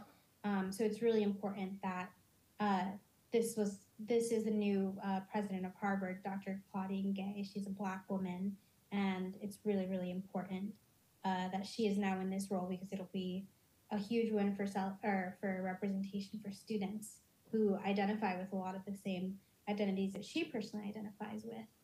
So yeah, that wraps up my part of it. Really hoping that as the student population diversifies, so does the professoriate and staff.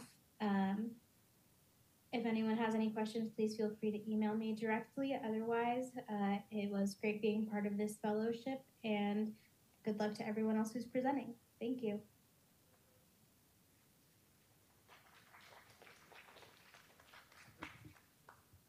And that's our presentation, so thank you all so much.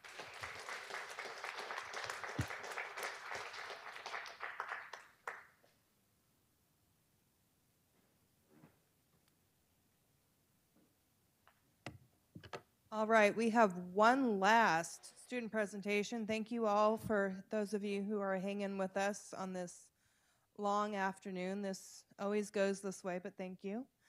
That we just have lots to say. Our last group is our most interactive group, so there might be jumping jacks, there's a former teacher, there are handouts, there are pens, there might be other interactive things. I am going to hand over my computer system to, Max, because he has those interactive qualities I was telling you about.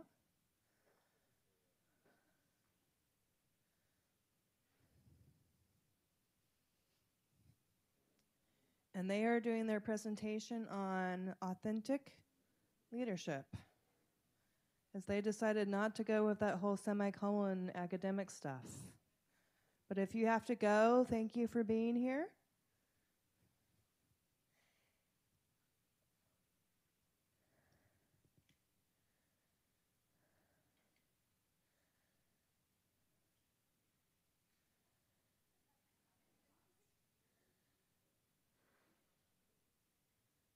We do realize the time. Thank you for coming and thank you for staying. We're grateful to all of you.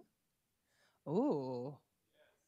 Okay, Max, you still have to speak into the microphone for those zooming online. All right, if everyone could please take out their phone or a laptop or tablet and go to joinpd.com and type in this little code, SOIUZG. We're going to use this to have some kind of question and answer and some more interaction with the audience.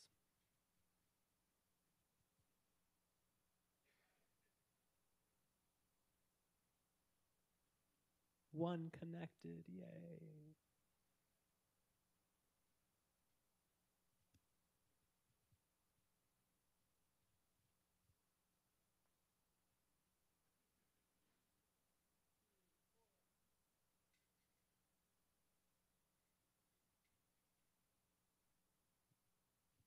I was a teacher during COVID, so this came in handy.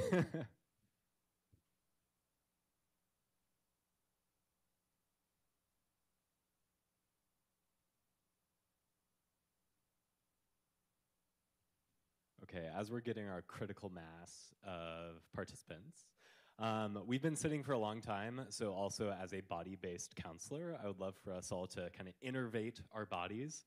So I'll invite you to stand up if you'd like to and are able, and let's just kind of reach toward the sky, squeeze up your shoulders, and with a big sigh, let it go. Woo! Let's do that one more time. Woo! And let it go. Okay, grab a seat. Again, thank you.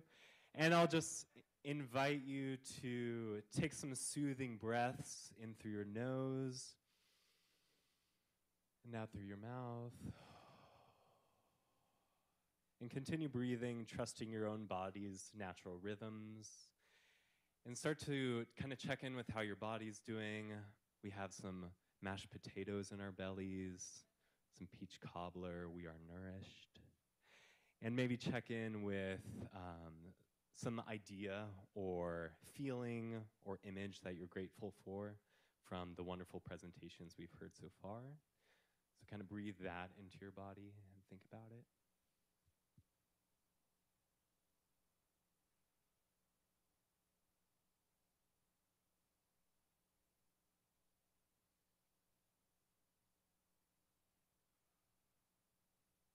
And maybe now have some gratitude that we are the last presentation. And it's a beautiful day, and we will all soon be outside. Okay, so let's get started.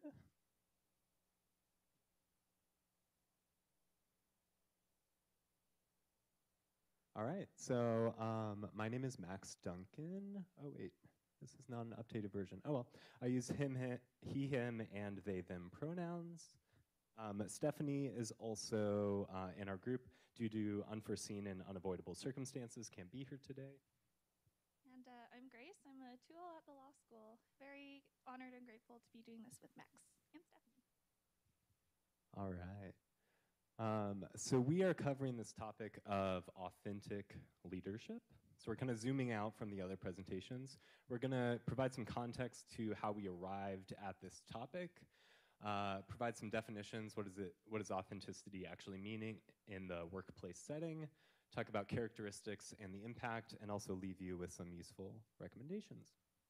So first, to provide context, we kind of began with this inquiry question of in what ways are creativity, emotion, and identity truncated within the workplace? What impact does that truncation have on the people in that workplace? And we took as a premise that workplaces, which have systemically advanced the capital of white, cis American men, assert their way of being as an assumption, and then presume that way as neutral. So we step into a workplace, and the kind of white male way of being is the neutral expectation from which non-normative identities must then alter, conceal, or swallow themselves in order to survive within that traditional workplace. So our furthering questions are, what is lost when we assume and assert only one way of being within the workplace? In what ways might creativity, emotion, and identity enhance, deepen, or expand the workplace? And finally, how does it depend on the setting with where you are? We realize that these ideas of creativity, emotion, and identity can all be kind of subsumed within this topic of authenticity, and so that's how we arrived at this topic. Why it matters to us personally and professionally, and why this is interesting. I'm about to transition into a new internship space where for the first time I am centering my trans identity in the work I'm doing and being fully out in the workplace. And I'm doing that because I want to serve the queer community here in Nashville and want to serve kind of a wider array of individuals. And so I'm nervous and afraid to do that, but it feels really essential to the people I'm serving and the work that I'm doing. And then for me, I've kind of been in a lot of professional spaces or academic spaces where people talk about really valuing things like racial justice or economic justice. But then, for instance, when all of the anti-Asian hate during COVID was happening and is still happening, I was told to save my concerns for AAPI Heritage Month, which was 3 months away. And I feel like as a law student and as an Asian American female, it's really important for me to show up as myself and to show up with the issues that I care about and that affect my community without someone telling me that it's reserved for 3 months later. Okay, and to further contextualize how did we get all of this information, we spoke with Ashley and Ranga. Ashley is the director of the Vanderbilt Students Center for Social Justice and Identity, and Ranga is one of Stephanie's professors in the Owen School of Business. So we spoke with them both separately for about an hour to 2 hours. We also used the white supremacy culture document from Dismantling Racism, or workbook for social change groups, which was really essential for conceptualizing the sort of normative tools of white supremacy culture and some antidotes to liberate us from those expectations. Some limitations: we did not conduct exhaustive research of all the kind of peer-reviewed literature from across different professions, and here we're only representing law, business, and counseling/education. So we're gonna start by just defining what does authenticity even mean. And we're gonna start with a question. So on your phone, you should be able to type in an answer to this question. So call to mind an authentic mentor, colleague, or leader. In a few words, what are their qualities?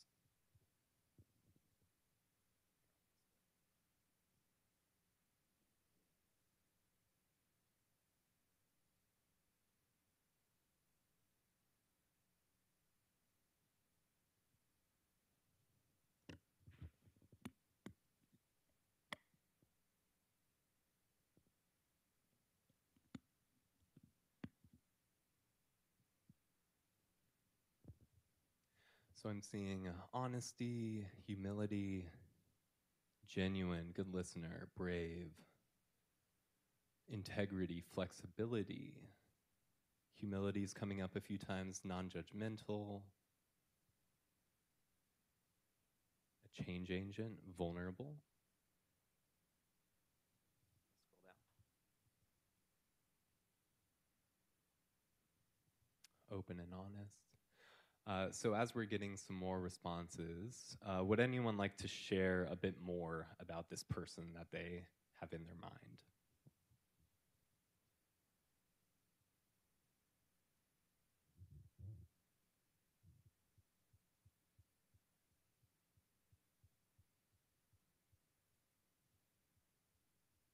Yeah.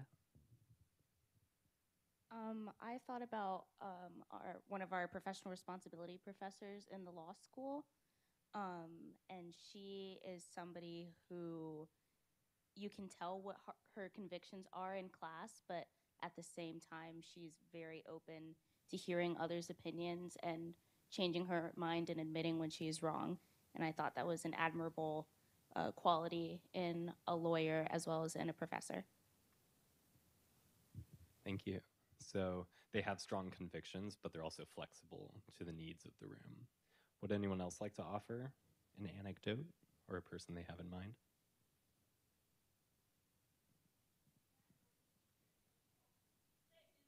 Yes, I'm very comfortable with uncomfortable silence, and you will join me in it.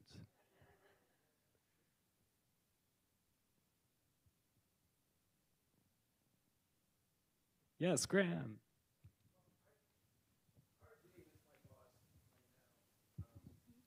Listens very carefully and does what you just did, which is sits quietly while I'm uncomfortable until I can get my head together, and then listens. I find very generously. So I'm very grateful for her generosity and this kind of calmness, this deep calmness, which I bring a lot of anxiety. We can talk about that later, Max. But yeah, the calmness that leader brings, and then that generosity. Calmness and generosity. Yeah, so I can trust this person to be emotionally regulated when I need to rely on them, and they're going to listen very clearly to what I'm saying and value that input. Thank you so much. Don't worry, this is not the end of the awkward silences. There will be more. Okay, so to be clear about what authenticity is not, this was actually really clarifying in our discussion with Ranga. So authenticity is not just following your impulses in an unfiltered way. It's not just doing whatever you want with disregard to others' well-being and your role responsibilities. So just because you're hungry doesn't mean you can abandon the meeting that you're supposed to be running. It's also not a noun, meaning it's not a fixed state of being or an immutable quality. It's something that we're always pursuing, something that's in progress. We are authenticity aligned or inclined. We are not necessarily authentic. And it's not prescriptive. By its very nature, it is subjective, it's individualistic, and it's determined by each person. What it is, can you go back one more? So there are three different ways that authenticity might show up. There's internal authenticity, which is what I expect of myself. Am I in alignment with my values? There's my external or my role authenticity, what is expected of me in my role. Am I in alignment with the values of my role and my setting that I'm in? And aspirationally, am I in alignment with my long-term goals or with the goals of the collective? Go ahead. And you might be able to see that those internal and external versions of authenticity may often be in friction with each other. So there's a sort of a give and take of what do I need, what do I want to do, and what is required of me in my role. And that is requiring constant emotional labor. So what Graham described of having emotional regulation, being really calm, they may be really activated and really frustrated, but in that moment, what's required of them in that role can't allow those kind of internal experiences to come out. So it takes a lot of emotional work to do so. Then we're going to talk about some characteristics of authentic leaders. Did we want to do the pear deck? Or are we good? No, we did that earlier. All right. So y'all typed in lots of things earlier. But here are some characteristics that we have found in a lot of the leadership literature. Yes, this exists. Authentic leadership has actually been around for a really long time, since the 1960s, but it wasn't until 2003 when a man named Bill George wrote a book called Authentic Leadership, where it really started to show up in different spaces, in business schools and law schools and things like that. So here are 4 characteristics. The first is self-awareness, sort of knowing your strengths, your weaknesses, your limitations, and thinking about ways that you can change and grow. Another is just having good listener skills. A lot of the times people think leaders are those in the front of the room, but it's actually the people sitting right next to you, and you have so much to learn from those around you. Additionally, we all have emotions, and it's okay to cry, and it's okay to show them in the workspace. Well, Max and I think so. Some people might not. But part of this is being able to deliver and receive honest feedback, and sometimes receiving feedback is hard, but making sure that you take time to reflect before you maybe respond in a not so pleasant way. And also, authentic leaders are driven by relationships. They understand that the things that they are doing are meant to benefit the organization and the team, and not just themselves. You thought I was done? Here are more adjectives. So first is accountability. Tony kind of mentioned this with her example, but making sure you're okay admitting mistakes when they happen. Empathy, I feel like that's a given. Just be kind to one another. Humility, this is a word that we talk a lot about in the fellowship, and it's something that we are trying to figure out what exactly that looks like. And we also want to make sure we're thinking about our long-term goals and how they relate to our ethics. So kind of underlying all of these adjectives is making sure that you have an internal code of ethics, things that you really value, and things that aren't necessarily going to budge just because people are resisting against them or because there's a lot of external pressure. Okay, so here we are pulling from the Jones and Okun white supremacy culture document. So along the top, you'll see affects of white supremacy culture, how it may innervate a institution, and then along the bottom are the antidotes to that culture. So I'm not going to go through every single one. One that's been really important and prevalent for me is the last one. White supremacy culture encourages us to focus on the product over the process. The outcome is more important than how something is done or how people were treated along the way. So flipping that on the other side and valuing the process over the product, we're focusing on the way something is done and saying that that's more important than what the outcome is. Are we valuing people? Are we treating them well? Are we taking time to check in with one another and preserve relationships? Another one that's really prevalent, I think, at a high-achieving institution like Vanderbilt, especially among the student body, is this feeling of perfectionism, which is that my output, my product, defines who I am, and we can provide an antidote to that by developing a culture of appreciation, by singing people's praises, and separating the person from the mistakes. So when we're offering feedback, we're focusing on the idea, not the person. Here are also more words. I think the things that really stand out to me are sort of the affect of paternalism, because I feel like in so many spaces there's a hierarchy, or you feel like there's a hierarchy. So for instance, between the lawyer and the client, the lawyer is the person supposedly with the most legal knowledge, but that does not mean that legal knowledge is the only thing that matters. Another one is fear of open conflict. I am personally very guilty of this. I hate arguing. I don't like conflicts. I don't know why I'm becoming a lawyer, but we need to recognize that just because we're being polite with one another and we're promoting peace doesn't mean that that's the best thing for your organization, for your group, or for your work. And you should be willing and open to speak about things that are uncomfortable, but also make sure that after that happens, you check in with one another. And lastly, I think American society overall is pretty individualistic, and that's sort of come up in other presentations as well, but we should really be elevating one another and developing one another's skills instead of just focusing on ourselves.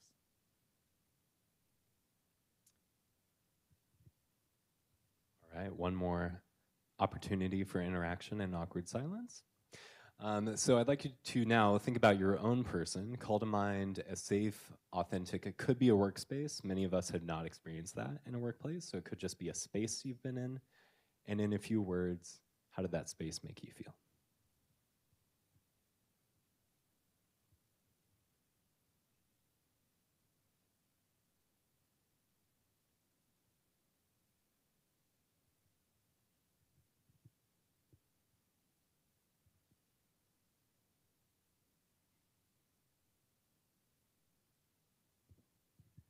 I'm seeing encouraged, empowered, valued, supported, loved, freedom, safety, nurturing, welcomed, inspired.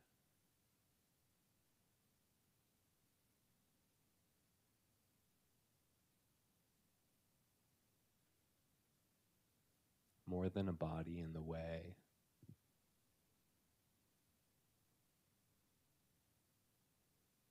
Able to take on challenges, so feeling resilient.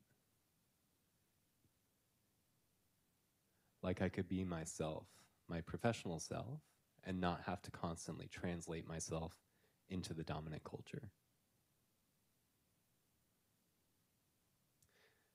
And now I'll invite anyone to elaborate upon what they've written.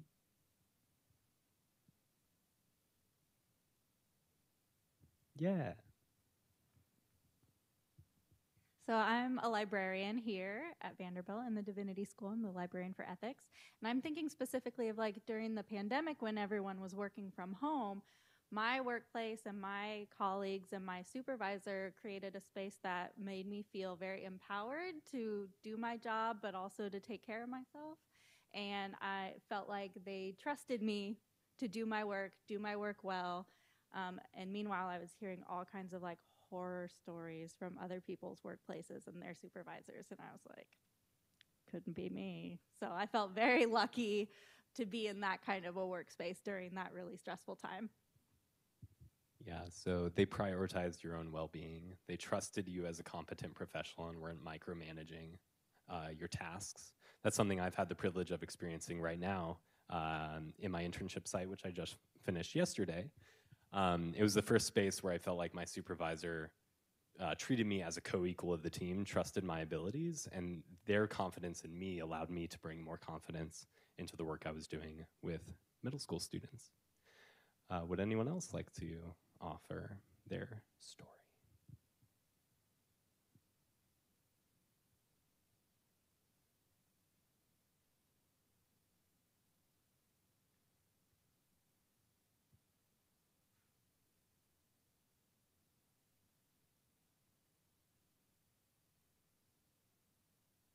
Yay.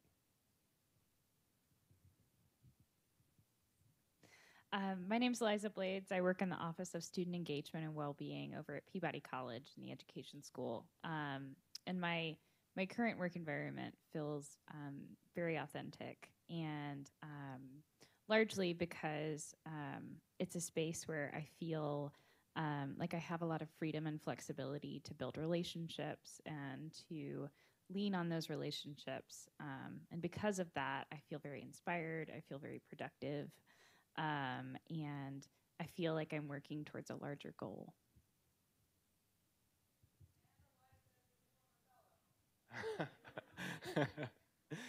Yeah, so I'll come right back to you. So you described that aspirational authenticity, that we're all working toward this future goal that we feel aligned toward and that resonates with your internal values. Thank you. Hey there, Mario Avila, also a former fellow from 2012, now the director of the Turner Family Center for Social Ventures over at the Business School. I think it's important, I appreciate you asking this question, and for me it's trying to define space. And so for me, space has been my work since being a student and being a fellow. And sitting next to Cal, I pulled up my reflection from 11 years ago. And I'll just read the last paragraph. I said, as I look back at the year, I realize that I have learned a fair amount from the program and the other fellows. I majored in sociology in college and actually never thought about attending business school or starting my own company. Now, after 2 years of business school and a year as a fellow, I'm happy to say that my focus and raison d'être, my reason for being, have not changed. I'm still very passionate about helping the Hispanic community and finding solutions for poverty in the United States. The Cal Turner program allowed me to be around like-minded Vanderbilt graduate students from different disciplines, all sharing a common goal for good. And so for me, that's the space that this fellowship allowed for me. To be around people, right, that care about others, and as our pastor said, about the human. And to me, I hope that you as fellows don't define space as just work, but space is your livelihood and who you are, and you take that wherever you go. Beautiful. Thank you, Mario. Can we all send some love over to Mario for that sharing? That was wonderful. And one of the aspects that we talk about for the antidotes to white supremacy culture is intergenerational storytelling. So I think it's really beautiful to have previous generations of moral fellows here as well as Cal Turner himself, to share your experience. That's beautiful. Yes.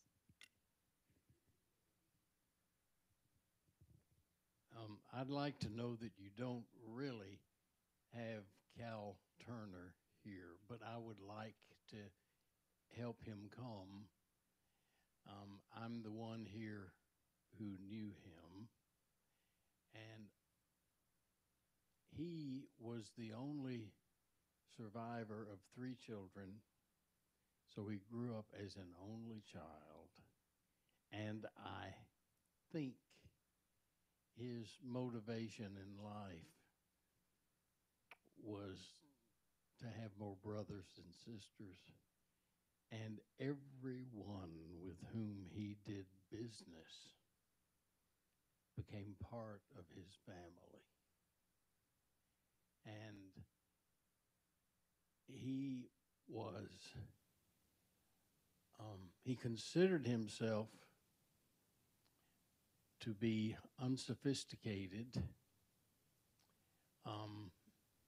He came to Vanderbilt his freshman year, and that was enough of that for him, and thought that he was proof that a college dropout can't really succeed without others. And the mission statement of the company he founded, which really empowered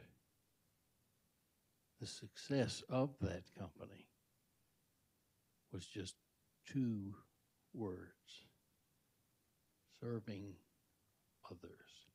Life is not about me.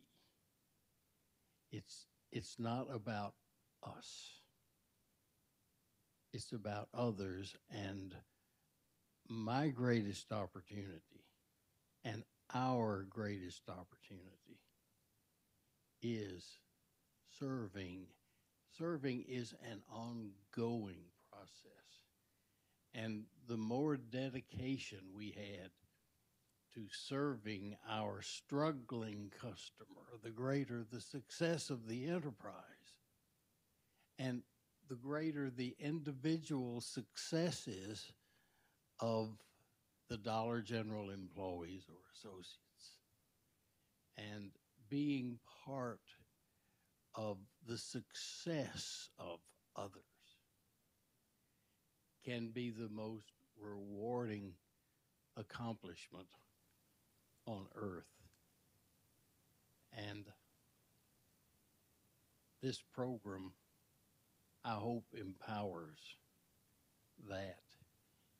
And that this program, I hope, inspires each of you individually to go for your unique opportunity under our Creator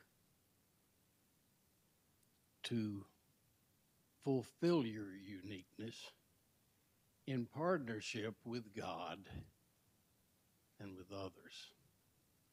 But I just wanted you to have a sense of the real Cal Turner for whom this is named. Thank you.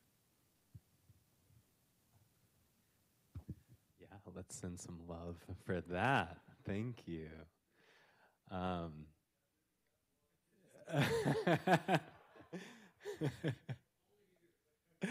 A new language of love, amazing.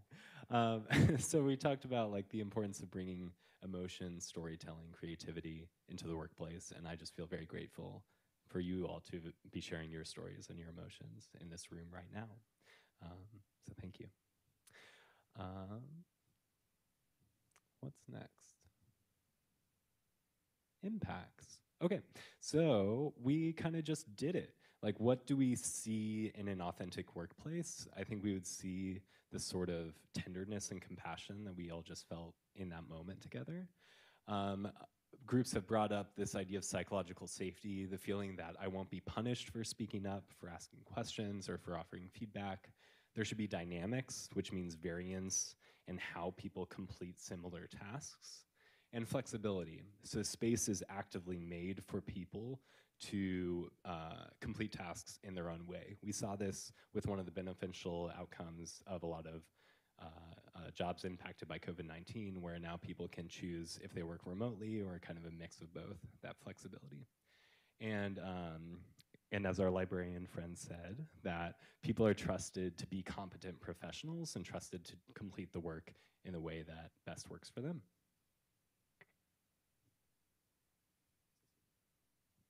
Okay, so Max and I had a lot of questions about how we should phrase this section because we can't tell you how to be authentic, like you do you. But here are some suggestions.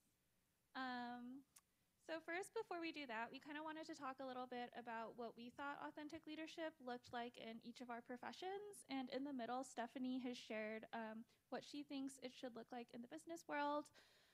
For me, in law, I think that lawyers should always be humble and prioritize their client well-being. As someone going into civil rights, it's really important to recognize that even though I've had my own experiences, I'm not there to share my own story. I'm there to elevate those of my clients. Again, it's really important to spend time for self-reflection and also to genuinely engage in building meaningful relationships with my coworkers, community members, and clients.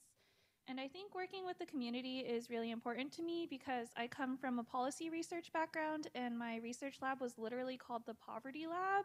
So we could never say our name when we did research studies because we didn't want to be like, hello, you are the poverty, I am here to study.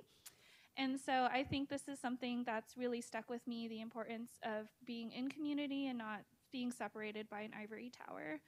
And lastly, like I said, I think it's really important to recognize my own personal experiences and my own background as the daughter of immigrants, as the first person in my family to go to law school, just to sort of bring that all with me into my workspace. Yeah, and picking up off of that, I really feel like my trans identity and my kind of life story is central to the best work that I can do and be as a counselor. And so I'd like to center the counselor identity as the basis for treatment, not something that we should hide or ignore or that we think gets in the way of treatment. I also believe that we as counselors have to be well in order to serve our clients' wellness. And finally, celebrating different ways of being as an ecstatic representation of the pluralistic society that we live in. And following, we have our non-exhaustive list of suggestions for what you can do. All right, so first, you should explore some core values. We have this little handout here with lots of values. I did this exercise back in college, but basically you like circle your top 10 and then you go down and then you circle your top 3 and you have to think about what values resonate both in your personal and in your professional lives, because if they're really your core values, they shouldn't be different. It's also really important to ask for honest feedback because as authentic leaders, it's important to recognize how your leadership is doing good or doing bad for those around you. We want to make sure that we are sharing our own stories because if you don't show who you are in the workspace, it might be really hard for your coworkers and peers to feel comfortable doing so as well.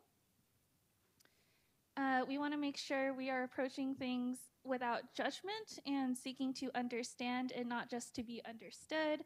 And I know I'm just spewing a lot of very short phrases at you, but I feel like it's really important just to kind of think about experiences in your life that have been similar to these. So for example, I was a resident assistant in college, and the most important thing when a resident broke a rule was not to say, hey, like you broke this rule, I'm telling the professor or something, but rather, are you doing okay? Like why, like what's going on? And then we also want to make sure we are always willing to keep growing because that is what leaders do. And then we have one more handout for y'all in case you want to do it, but it's called the Leadership Compass. And basically, it talks about how every direction of a compass has different attributes to different leaders. And if you want to do the assessment, I think you'll learn that you don't fit squarely into any of the categories. And Max will close our presentation. Yeah, and it was really helpful for me to do this assessment because I was like, oh, I feel I'm really strongly a South type leader. And before I recognized there were 3 other ways to be a leader, I was like, oh, South is just the way to be a good leader. And now that I saw this, I was like, oh my gosh, there are like so many other ways that fit in, that fill in the gaps of my own style. And so now I'm like excited to build out those other skills in others. And yeah, we just want to say thank you. Thank you for offering yourselves and your stories. And thank you for sitting in a chair for like 3 hours. Thank you. All right. For the purposes of time, we are not going to do a group Q&A of the groups. If you do have questions of our presenters, we will be posting their slideshows after I get their permission. Hopefully then, because we do believe in informed consent and full consent, on our website. So you will be able to find and reach to them through Vanderbilt with CTP. Look for Cal Turner Program. That is how you find our website. This is being live streamed to our Vanderbilt Divinity account. And you can also find the recording thereafter. And so either look up the recording, find the slideshow decks. There are many ways to contact the students if you want to be in touch and ask a question. If anybody has a big burning final question of the fellowship or of the way we do things, we would entertain a question. But if you want leftovers, there are takeaway containers in the back as people are packing up the food. So our fellows know that there is always extra food. So they are already well trained and back there taking home a tray. Wave, Isaac. But any questions that might pertain to all the groups as an exit parking lot question? All right, thank you all for being here. Yes, we do want the fellows to gather for a picture, hopefully with Cal. We can gather here in the corner, I believe. Yeah, why don't we try to do that? Group photo, those of us who are here, please take off your name tag. And thank you to our guests, our fellow alumni, and others who came.